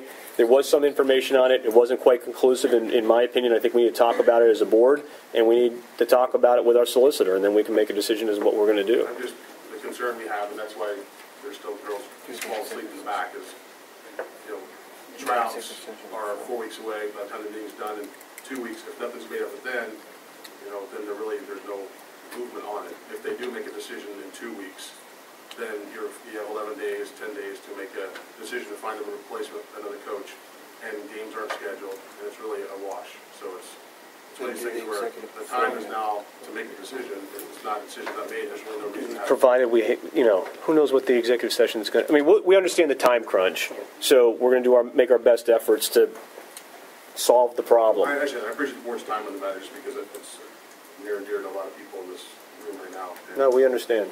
I just want to say the board isn't dragging its feet. Oh, no, I know the Because board's, it's a legal issue. I know the letter came out to the solicitor. Yeah, it's just such a, we have to study it because of its legal nature. Some things like this are really cut and dry. We all think everybody here knows that, so. Unfortunately, when the law comes into it, there's just so many technicalities. And the second thing I actually want to just talk to, just a little bit, but I didn't want to come up and take more time with the football comment about 20K. It's my understanding that any budget that's left over goes back in the general fund, and it's used for other things. Also, So it wasn't wasted. it's not wasted on one sport, it's there. But I also know from being one of the coaches at Blazer Midget Football that every year at the end of the season we have an extra amount of budget that's left over. It's a range of budget from $4,000 to $10,000. I'm sure in high school it's the same thing, from probably 10 to 25 for reconditioning of any equipment that doesn't pass inspection. So I believe, to go to the point, that money's not just thrown out there just to waste. It's there for, in case 1 year it might be 9,000 reconditioning, 1 year maybe 19,000. So that was what was put in there for that time. So. I want to dovetail on that comment, as it was represented earlier, that in conversations with Mr. Legath, I actually did have some extensive conversations with him, and what you're representing is exactly true and on point. There is some money that needs to be spent, usually not expended until toward the end of the budget year, for all of the reconditioning that is required and necessary if we're going to start talking about health, safety, and welfare as well. We also want to make sure that our young men that put football helmets on are properly protected. And that's an expense that we have to bear. And they can't play without that sticker. Correct. They don't have that sticker, get vibrator helmet. And that is not inexpensive. No, it's $195 for the helmet. Thank you. Can I make a real quick comment? Correct me if I'm wrong here, but just because I know you've been sitting here for a while looking to give us your comments. At the very beginning of the agenda, when we ask for public comments, you can come up then and give us your comments on anything on the agenda. You don't have to wait 3 hours. Just so you know, because I know the kids are kind of falling asleep back there. I missed the first 10 minutes because I was actually at a getting softball. I mean, I'm not mistaken by saying that, am I? No, I said it at the beginning of the meeting. Anybody has any comments on any item in the agenda, you can come forward and talk about it at that time. At the very end of the agenda, you can bring up anything else you want to talk about with the school district. I missed the first 10 minutes. So, you know. Well, I just don't want you to not come again if you have a concern you want to bring with, but you think you got to stay here until 10:30 at So the night. next meeting, we can do this in the first 10 minutes to find out. Yes. It's on the agenda. Yeah, because it's on the agenda. And that will be on the Oh, it agenda has to be on the agenda? until it's closed. Okay. In the voting meeting? I mean, we'll get to the end of the voting meeting. Right. You've got old business, right? Okay. Laurel Reno, 367 Buckhead, Douglasville. In regards to the softball, could we direct the administration perhaps to have the athletic facilitator attempt to set up a schedule for a second team? It would be much easier to cancel games if for some reason you would choose not to allow them a second coach than within 5 days of the season starting, trying to find out what other school districts have a second team that we can play. I just think that would be an easier route to go that wouldn't require you to commit tonight that you would be providing a second coach, but it would allow for that possibility. I think it's a good suggestion. I don't see that there's no cost to us to do that, No. so just why not? It's a good suggestion, absolutely. We're prepared no matter what we do. So. Okay, thank you.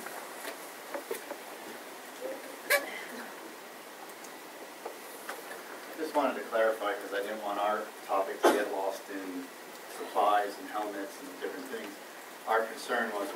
athletes spread out over 3.1 miles. We have one coach that cannot keep track of everything that's going on with all the different athletes with the coach-to-student ratio that we have. So everything else is kind of getting convoluted. I want to make sure that our point with cross-country is, we have a lot of kids spread out over, again, a 3.1-mile course, which loops most of the time out in the woods in different areas, so the coach cannot see at all times.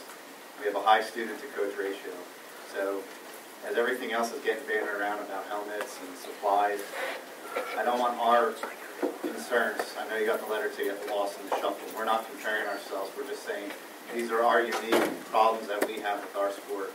This is why we feel we need that second coach to adequately make sure that we can do the things that we want to do and perform at a high level. So please read that letter again. I just don't want our to get convoluted with everything else that's being bandied around. Okay. Thank you. Any other comment? I did have one.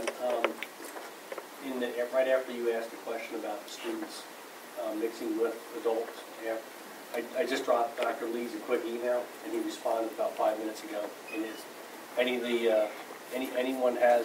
adult student has to apply and pass a background check as part of their enrollment. Is that the FBI check too, the fingerprints? That's their, I don't know if it's FBI check, whatever they would, because whatever the background check is. The school employees need that FBI check also. It's not just the $10 child abuse and the PA check. It's the federal FBI check, which is more. If they do the state police check, I believe that includes an FBI check. No.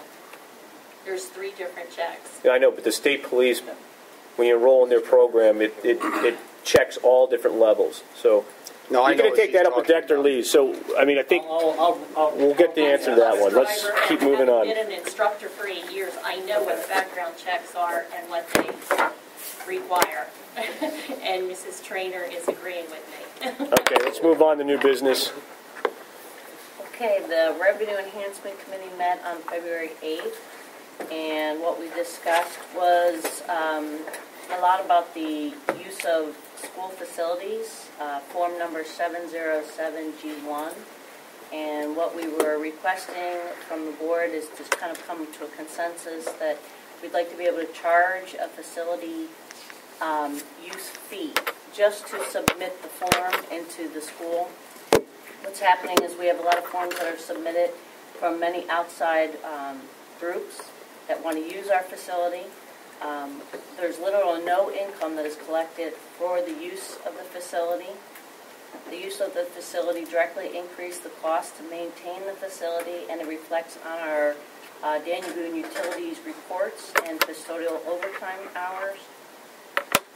To process the forms right now, the process is that the form is submitted.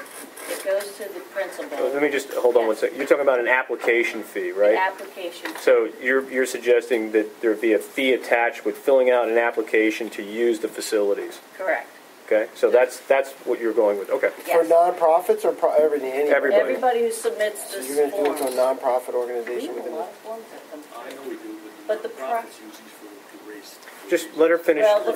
Well, the facilities, right now, we're trying to look at how the facility is being used, how the form is being processed.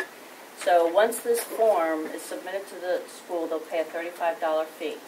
Right now, the form is being moved from department to department. So it goes to the principal, they have to sign, the athletic director, the business manager, the food service director, and the superintendent all have to sign off on this form and how it's going to be used. That takes a lot of time and manpower to move this form around the building. In years past, looking at the forms that have come through and been submitted to use our facility, in 2009, it looks like, it was 62 forms. If we were to charge the $35 fee to use the facility, to submit the form, we would have made $2,170. If we look at 2009, 2010, we put in 100 forms were submitted. That'd be $3,500 that we would have gotten. From 2010, 2011, there was 120 forms, which was $4,200. And then so far, just this year, they've submitted 46 forms, which is $1,610. if we would have been collecting a fee that whole time, we would have made $11,480. And this form isn't just like, oh, okay, you just hand that out. It sounds from what the facilities director talks about and other people, it's a lengthy process. This is just the first process of the form, is handing it in.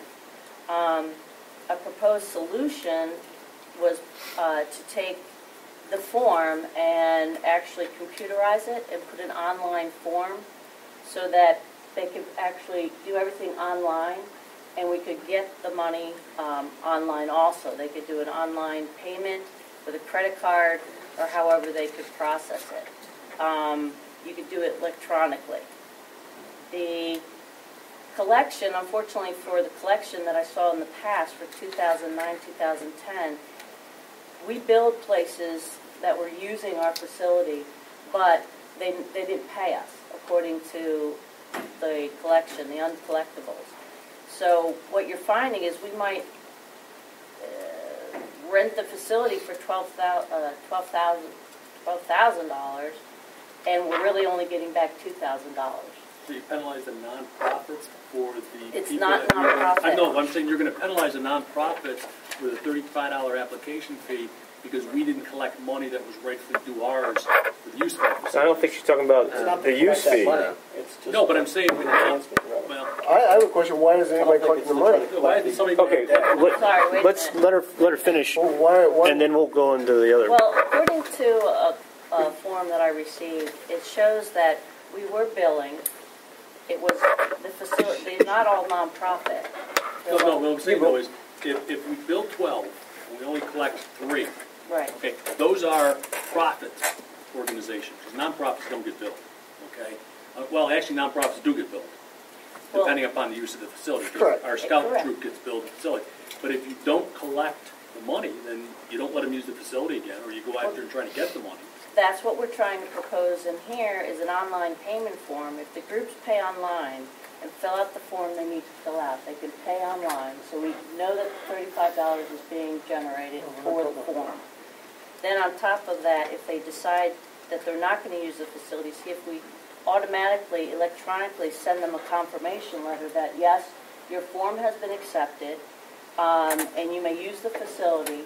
At that time, we could give them 5 days to come up after confirmation to pay for the facility. Because what's But we don't know what the cost of the facilities are. Yes, we do. No, we don't. There are estimates on There there. are estimates. You may not know until the actual custodial time is reported, which could be a couple weeks Sometimes to a month later.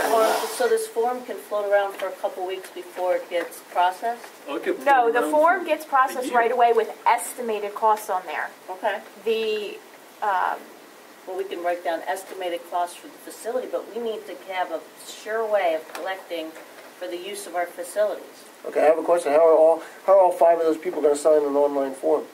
Well, there's I sign online for things. There's an electronic That's version. the first question. The second question is, if you bill somebody $12,000, they only paid 3. Why isn't somebody checking out I for mean, their 9? again, Mr. McCullough, just take, if you build an online form, we call it a workflow where I work, but it's a workflow, okay? I do not believe that the food service director needs to approve the use of the baseball field. So I think if you do, and well, again, just give me a second, Mr. Biz. I'm not denying, I'm just trying to, if you build the form online and based upon the activity you're doing, you only send it to those specific people, because if the food service person is signing this form every single time, okay, so he's not signing He only gets it when it has to do with so the he's not cafeteria. touching, so all these people aren't touching this form every single time. Only the people that are relevant are touching this form every time. I don't have a problem with paying a deposit for those that are going to cost. I mean, hell, the scout troop uses it, and we know there's going to be a cost. We know it's going to be at least $300. Put a $200 deposit on or something. I don't have a problem with that, but to start charging the Cub Scouts or the Girl Scouts or Back to Scout Night for using the auditoriums and stuff you're going to completely drive them right out of the building. No, you're charging a fee for the application. Right, that's what I mean. If you charge a fee, you're going to drive them all out. Well, there's 2 different forms that you might be thinking of, because this is just... I filled that form out. Okay, you fill this one out. Yes, I did. You have Girl Scouts that fill out that form, PTCs fill out that form, so they would also be charged the $35. They're not filling out an internal building use form, which none of us see. So somebody like the PTC will pay us $35 for the form, yet they turn around and donate to the school and help us out with their fundraising. Every time they use the bit for one of their meetings, they fill this form. Okay, but understand, I think what the issue was, and maybe, I mean, I was at the Revenue Enhancement Committee meeting, so this is what I understood to be. Okay, so there's two things going on. One, we have a paper form that people have to fill out, and it's got to pass through, it could be as many as 5 different hands to get approved, right? And that means the secretaries and everybody else have to touch this thing. It gets filed. Somebody wants to go back and say, well, how many forms were filled out this year? Somebody has to physically go to the file, pull them out, and count 62 or 100 or whatever number of forms is. Okay, so there's an abundance of time and human resources being expended just moving a piece of paper around the district. Okay, the second part of it is regardless of what organization you are, whether you're a nonprofit or for-profit or whatever the case may be, there's a cost to that, right? And so the idea was, just like municipalities do, you want to go in and fill out an application to use a municipal recreation field, you pay a fee. You want to go in and get something from the municipality to go use, I don't know what it is they're offering, there's a room or something like that. A lot of times you have to fill something out and you have to pay a fee. It's a nominal charge to handle the processing costs that's incurred by the organization to schedule things and whatnot. Okay, so that was the purpose of the fee. So you're going to charge the music and the sports boosters that $35 application fee? There's another form that if they're using the forms properly that we have on the website, it's another form that's for facilities use, but it is for groups that are part of the school. It's the spirit and, let me find it, activities and spirit form is what they have. And the form that they should be filling out is the form that indicates school organizations, which are fundraising and spirit activities. That's a fundraising That's a fundraising form. It's not a facility form. So if this is a fundraising form, then this would be separate than this facilities use form. Okay, but that fundraising form may not have any bearing on anybody using a facility. Correct. So the point I'm asking, the music boosters and the sports boosters do not have the fundraising form. They use the facility form because they hold their monthly meetings. So you're going to charge them $35 now for that form. When they turn around, and that's the whole purpose of those two organizations is to support student stuff. I think the sports boosters meet at Burnsboro Borough Hall. I don't think they meet it. No, they don't. Yeah, Mr. Ritt, I got you. I got your point, but again, I mean, I'm looking at Mrs. Penza to try to give me some direction. Are we truly not collecting this money? I don't know about that. I'd be more interested why we're charging people. I would have to check into it because my department doesn't do the billing. Okay. I mean, I would rather, instead of charging $35 for the Boy Scouts or Girl Scouts or collect the money that's due you. Collect the money that's due and enforce the money that's due and take a deposit based upon an estimate. You can always refund the money. Take 70%. We put a workflow together. You cut down on a lot of it. It's searchable. It's there. It's easily done. And I mean, yeah, we keep talking about how we onboard people with a workflow. Everything's paper in this district. Well, I mean, I think there's 3 things that the REC was recommending. So one was, charge an application fee to cover the processing costs, whatever the nominal fee may be. Okay, they're making a recommendation of $35. That doesn't prevent you from going in and filling out a form and saying, I want to reserve XYZ room every Saturday for the next 12 months.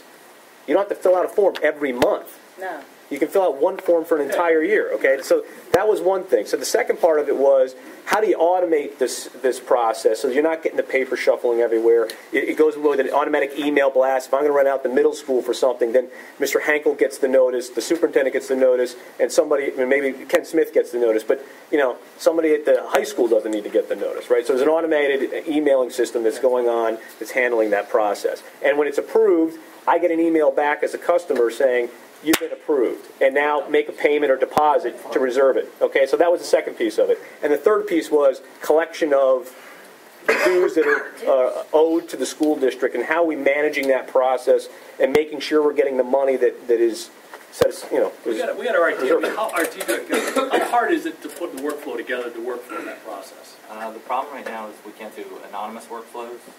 So you as a public, or anybody as a public person, we don't know who you are. So to start a workflow based on somebody we don't know who they are, is not a feature available to us. Okay. So the other part I was kind of concerned about, you said how many applications this year? 42? So far, we have 46 that have been submitted. So we're talking about investing a lot of time in a very small number. 46 pieces of paper. It only required 2 signatures. The rest are copies. Has that through the years? I don't know. I don't have a problem with your second thing, maybe eventually put it online and pay online. I agree with Mr. Shahino. I don't think you should charge $35 for the fee, especially for organizations that are, especially nonprofits. Would you think any fee should be charged for processing these forms? Or no? No. I mean, let's have that conversation first. Yeah. No, I honestly don't. I honestly don't. I mean, if we have our system set up properly, processing these fees should take seconds, minutes. They look it up, they check the thing. Again, I think that this took days to get because they had to even grab the information. Well, the they had to problem go is back and the look problem and is count. we're still a paper district. Everything we do is in paper. That's the problem. So, I mean, again, because it's a paper district and it's the district's fault, we're going to be penalizing a nonprofit for it. Now, if you want to say, again, I have a problem with $35. If you want to say it's a $5 application fee or maybe a $10, that's a little different. But when you start looking at $35 just to generate a revenue number, that I got an issue with that. If you want to do $5, you want to do hell, it costs you $5 to go fill something and bring it to the township hall to use one of their fields or something. But it's not $35. Okay, we got a problem because we're antiquated and everything's paper. We onboard people with paper. We carry paper from place to place to place in this district, and because of that, it takes a lot of time and a lot of effort and money. And I'd like to see more time spent on the people who do get charged a fee. Why we're not? Somebody in this district obviously should be following through, and I don't know who that is. I don't know. Wait a minute. In terms of the policy, I'm going to make this very clear. When we look at charging, we go by what's on that policy. That's not what we have a very liberal policy in terms of not charging a lot of groups. No, that's not what I said, Dr. I said the ones you do charge, they're not paying. I don't. See, that's if I'm right. Is that what you said, Mrs. Hamill? The people they actually charge them. I'm not saying you didn't charge. No, yeah, I'm not aware of that. My point is that the person's actually charged, but then they don't pay. That's a problem. That is what the information I was given. Well, that's a problem. So someone needs to find out who's responsible for collecting those funds. I'm not saying you didn't charge the right people. No, okay, I'm just saying whoever was charged should have paid. That's a bigger problem. I'll ask the person that does it tomorrow and find out. I mean, that's a bigger problem. You collect all that money, you had that $1,500 for application. You collected $9,000 that somebody owes. This is more important. I still think that's two issues, and I think that the application fee should be something, and I think they should be processed so that when it's done, if it doesn't go electronically now, that it's a fee that should be applied when they submit the form. Something should be there. Hey, can you guys, who's ever chalking back there? Thank you. Okay, so the REC was making a recommendation to implement a fee. We've heard from two board members who are against the fee. How does anybody else feel? Mr. Scott, Mr. McLaughlin? I don't have no problem with the $5 fee. You know, that's fair. I agree. I think $35 is going to be excessive. Okay. I think there should be a fee. I just don't know what that should be. Okay, so there seems to be some kind of consensus that there should be a fee. The next question is, what's the amount? Can I ask, rather than do this because tonight, I think you should go back and find out those other questions from the committee, then bring it forward. We need to simplify. I think it needs more research. How hard it is to simplify it? The people who are charged aren't paying and why they're not. Then we'll answer all that one shot. Start the process with just getting submitting the application with a fee. That's what we're asking. And to recommend. That's a policy. The dates here from 2009, 2010. We changed our stuff. Yes, we did. After this was put in place. That's correct. So right, but there was no proof of that. But no, if you got a more up-to-date list, because I'm looking here, and the Troops Car Show's not here, and I know I paid for that. So this list is out of date. We know this was a problem. We put things in place to make We revised this policy once already. To have that information. You got to get the ones from 2010, 2011. Well, somebody's got to have it because Okay, so the next question is, who has the information at the district level to give to The district office has it. I will talk to the person responsible for it tomorrow. That's what, there you go. I don't know what else to tell you. We should report back to the committee. Because remember, Danielle, we put a lot of processes in place to make sure we got Which should report back to the committee. I don't have that information. I don't do it. My department doesn't do it. I will get the information. Well, I guess the frustration, though, is Ms. Hamill spent a lot of time trying to track down the right party and hasn't had any luck. But now she can lead it. Well, I have responded with who the right party is, so I will do my best And the I can only do application so is a much. policy change. No, I understand. I guess the issue. Well, we may need to make some internal process That should go changes to in the Mr. way we Curtis' handle that committee. as well. Because, I mean, who's the person you were talking to? Even more to look forward to. For that information that Mr. Sheehan was holding up. Same people on the committees, does it really matter? Would you get Got that? it from you, Andrew. Andrew? Oh, yeah, I mean, I forwarded that to you as you know, That was like an example, but pass. yeah, I mean, But it's still, when I asked for that information, they didn't have it. Who did This is you what ask? we Well, I use. asked you, and You didn't ask me for what's been paid. reports. You asked me how many forms were filed. Right, but then I asked, it must have been Michelle. Because I wanted to know because I read this off to her in the. Michelle in my department doesn't have anything to do with that. Goose. Oh, then she didn't come to me, so I can't help you. You got to get the information because we can't help examined you. this as part of your If I didn't know about it, I enhancement when you can't. first started that committee up. Yeah. We changed the policies and we put in place to make sure we got paid. So I'd like to see what happened after that. Right. So you're looking at 10, 11. You need 2010, 2011 That's school what year I'd data. like to find out. And I will wasn't- do it tomorrow. Okay. all right. Moving on. I mean, she may not be able to get you the information tomorrow. I will ask her to start compiling it. I think the issue was that, you know, she was making the inquiries to what she thought was the right person, but wasn't getting the information. Well, So, I never got the inquiry to me to the right person to be able to provide the information. okay. I don't know what you want me to do. Under new business, Get I to have the bottom two of it. items. Is it okay to bring them up now? We got a couple other issues here, right? Okay, I wasn't sure if we kind of. Well, we did the online application. That was,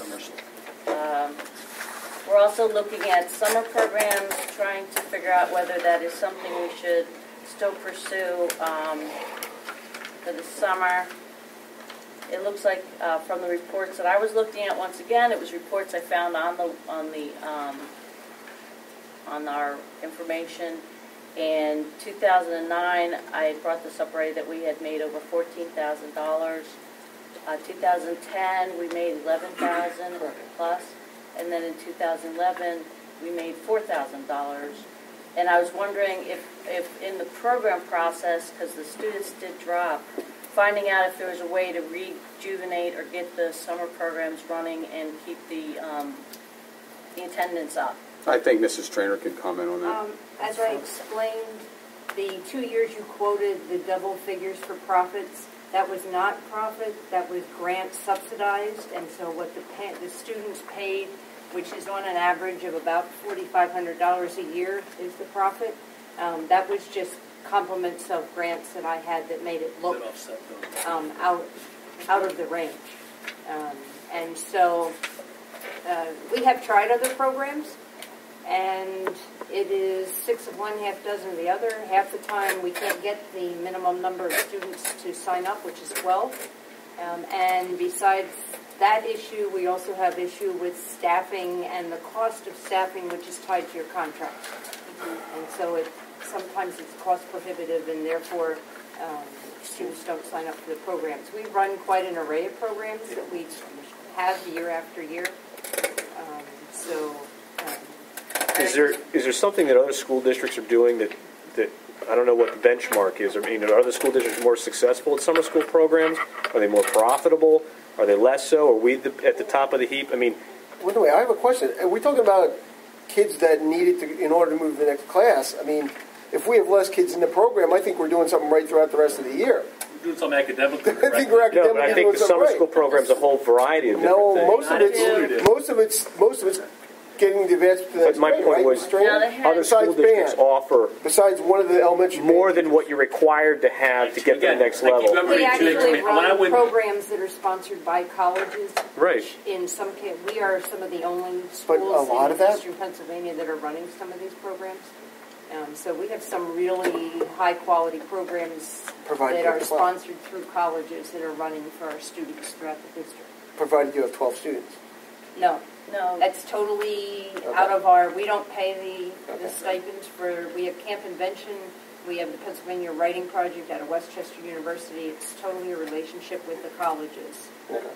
Do we make any money off of that? Do we get any revenue, any use of facility fee, anything coming through? We allow them in since it's a courtesy to our students to. They fall under Category 1, where we don't charge. If you read the policy, that's what it says there. school buildings are open, so we're not using any facility needs. The staff take care of everything. It's run during the day when custodians are there, and we don't use anything but a classroom. Okay. Something to keep working on, I guess, at REC. All right. Okay. Wait a minute. And then gate receipts. Oh, gate receipts, our question was, we brought up that we have passes that are being sold, the multi-use pass, and once again, I asked for information. They were unaware of how many passes were being sold, the multi-pass. The multi-passes are used for 10 home events. A student would pay $30 for that pass, and of which it should be gone after 10 home events. We sold 64 of those at $30, so it's $1,920 that should have been brought in 2009. Now, I was unable, once again, to get full information after 2009. So there were 142 adults. Where is this information? I mean, somebody asked that. Somebody's got to have this data. And if they're not, there's a big issue with that. This is the first time it was asked for, so we have to have time to get it. Can I just I sent an email. Yes, go ahead. It seems like there's something not flowing right. Maybe the request needs to go to Dr. Otto, and then he knows who the request should go out to. Well, do you remember my email I sent? I sent to Dr. Otto, I sent to you, I sent to Andrew. It was all with about 10 or 12 questions on it, and I updated that I needed to have answers. And all the ones that I could answer, I did, and the other ones that needed to come from the athletic office, which they're the ones that sell the passes. They're the ones that do the things have fallen down. I'm finding that So the issue was we didn't know how many athletic passes have been sold in the last 2 years. We don't know if they're being punched properly each time, so people may still be using passes from 2009 in 2012. We don't know how much revenue is being generated by those passes. There's a lot of questions. So it looks like in 2009 we made $9,020 in 2009. So what happened in 2010, 2011? Are we still making $9,000 or are we not? I mean, that's my question. I think they even had a ticket program for the senior citizens. Yeah, golden passes. Yeah, they have a golden age pass that a senior can get, but they have to fill out the proper paperwork to get that pass. And they had to be local. You couldn't have them for Yeah, out of I town. think the problem is bigger. The problem is we need to find out where the data is. The data's got to be here. We just need to ask the right person. Funnel through Dr. Otto, because I can't believe... I'm sure someone in the athletic director's office is either a secretary or well, that's what I'm hoping, but when I ask the question and they can't answer it or can't find it, then I leave. That was the summary of the discussion. That was the summary of the discussion. Some people didn't account for it. But did they say they didn't know, or they just didn't answer your email? I know, they answered the emails with some of the questions, And but those they were programs. unable to give me all the information that I had put on there. And they still exist, those tickets they offer. Yeah. No, they still exist, I just don't know if they're being punched. The suggestion was to, when they bring the multi-pass through the gate, they should go to the box office, they should have that multi-pass punched. Remember, it's only 10 home events. And once that 10 event is done, they take the pass and they should throw it away. So And not then as they much as the reprint punch, as much as we collecting the funds for the pass. In addition to the No, I punching, think- that's also an issue. And the pass, if it's the same color it was 2 years ago, then someone could just go like this with the pass and keep walking.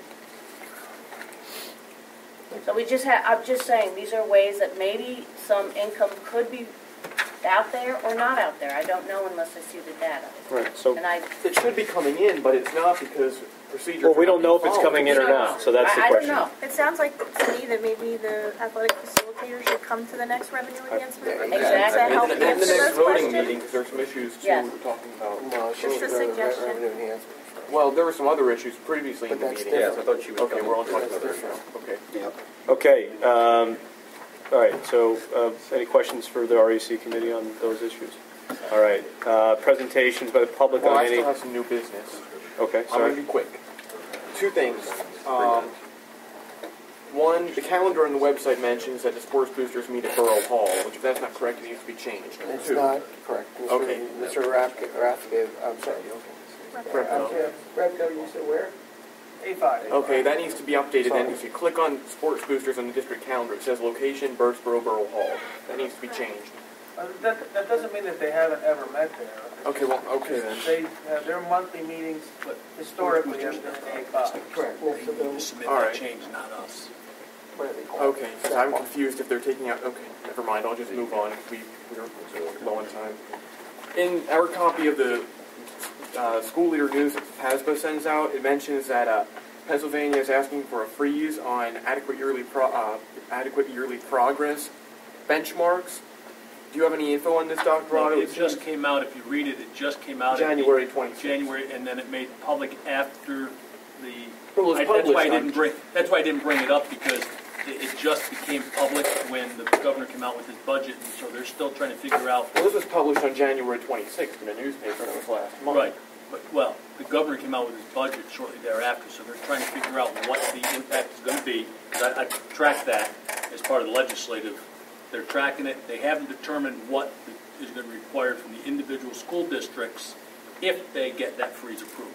Each district's going to have to put together a plan to maintain it and improve, but they haven't determined what that plan needs to include, and then that's going to be Mrs. Trainor's responsibility to come up with when they decide. The loophole that is really the reason PDE is needing to not agree to it, or Pennsylvania, is there's nothing in that legislation that says come 2014. This is different. This is different than the waiver that we were talking about earlier. But they're still looking at annual yearly progress because it's synonymous with 100% by 2014, that it's so convoluted that they really are wary of taking on that challenge of allowing us to take the freeze for 1 year. Yeah, they had it on PCN where they talked about that, but the thing is, until the U.S. Department of Education comes back and says, we're going to grant you that freeze, and it will not mean that you then come out in 2 years and you have to go from 65 to 78 or 80 in a 1 year increment. Until that happens, until they say, no, it'll be 62 in 2 years, and then you start moving again, that's where nothing's been come out. I was just looking for a little bit more information. Yeah. Thank They you for haven't come out providing with that. that. They kept it down low even that he did that. All right, well, thank you for getting me that information. Sorry? Yep. New One more business. thing. The Economic Revitalization Committee will meet beginning before the voting meeting here at 6:30 on the 27th. Public notice, and it will be in the paper. Will public comment be allowed at that meeting? Sure. Okay. Any other new business? All right. Presentations by the public. I just wanted to make a comment. Hello, Raina, 367 Buckhead. I am a member of the PTC board, and I have a fundamental problem with being charged with a building usage fee. We gave, Mrs. Frosher, how many Elmo's Rovers did you get last year? Four. PTC paid for at least 3 of them for AIC. They paid for 2 for BEC. I wrote a check for over $9,000 to the technology department last year. Even if it's a $5 nominal fee, you're charging us to use the buildings to benefit the children of those buildings. Correct. And I just can't grasp how that's a good thing in any way, shape, or form. Our budget, with everything else, has dropped. But we do give back to the elementary level almost $20,000 worth of products and services, minimum, to them. And yes, we use the buildings for meetings once a month. We have market day that we use the buildings. But we also do free things for families. We do family fun nights where we invite the community, the children of that school and their parents to come in, and we don't charge them. For you to charge us a nominal fee to fill out a building usage form, I agree with you. why would we want to then support you by buying technology that really the district should be providing, not the parent-teacher council? There you go. Thank you. And I just wanted to put that out there, that you might need to think about what kind of impact the decision you make on something like a building usage form could make to the community and the volunteers that help support the district.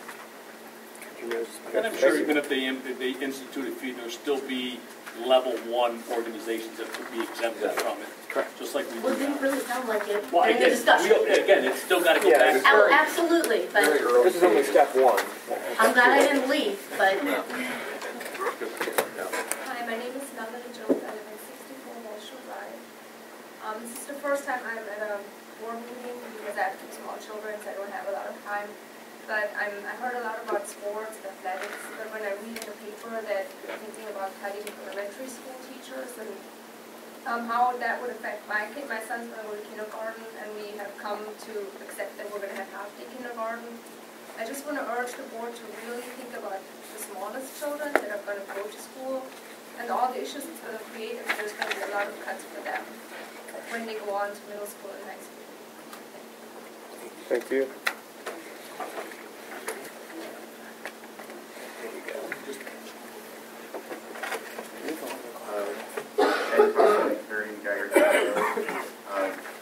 When you guys first talked about the facility application fee a few weeks ago, I brought up that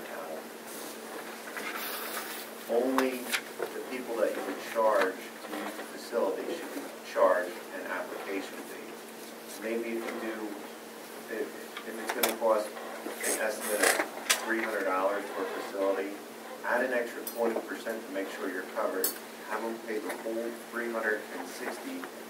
Add an application fee of $30 to $50 or whatever you want to. But only charge it to the people that you're going to charge the facility. Make sure you get all your money up front and make sure it's completely covered.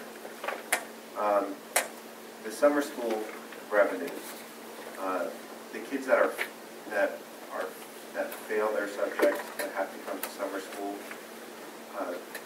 maybe if the school district would partner with maybe Twin Valley and Exeter and fill a classroom of math students and generate revenue from other districts. If you're going to have a teacher come in for 2 or 3 kids, and maybe you can bring in students from, partnering school districts. I don't know if that's...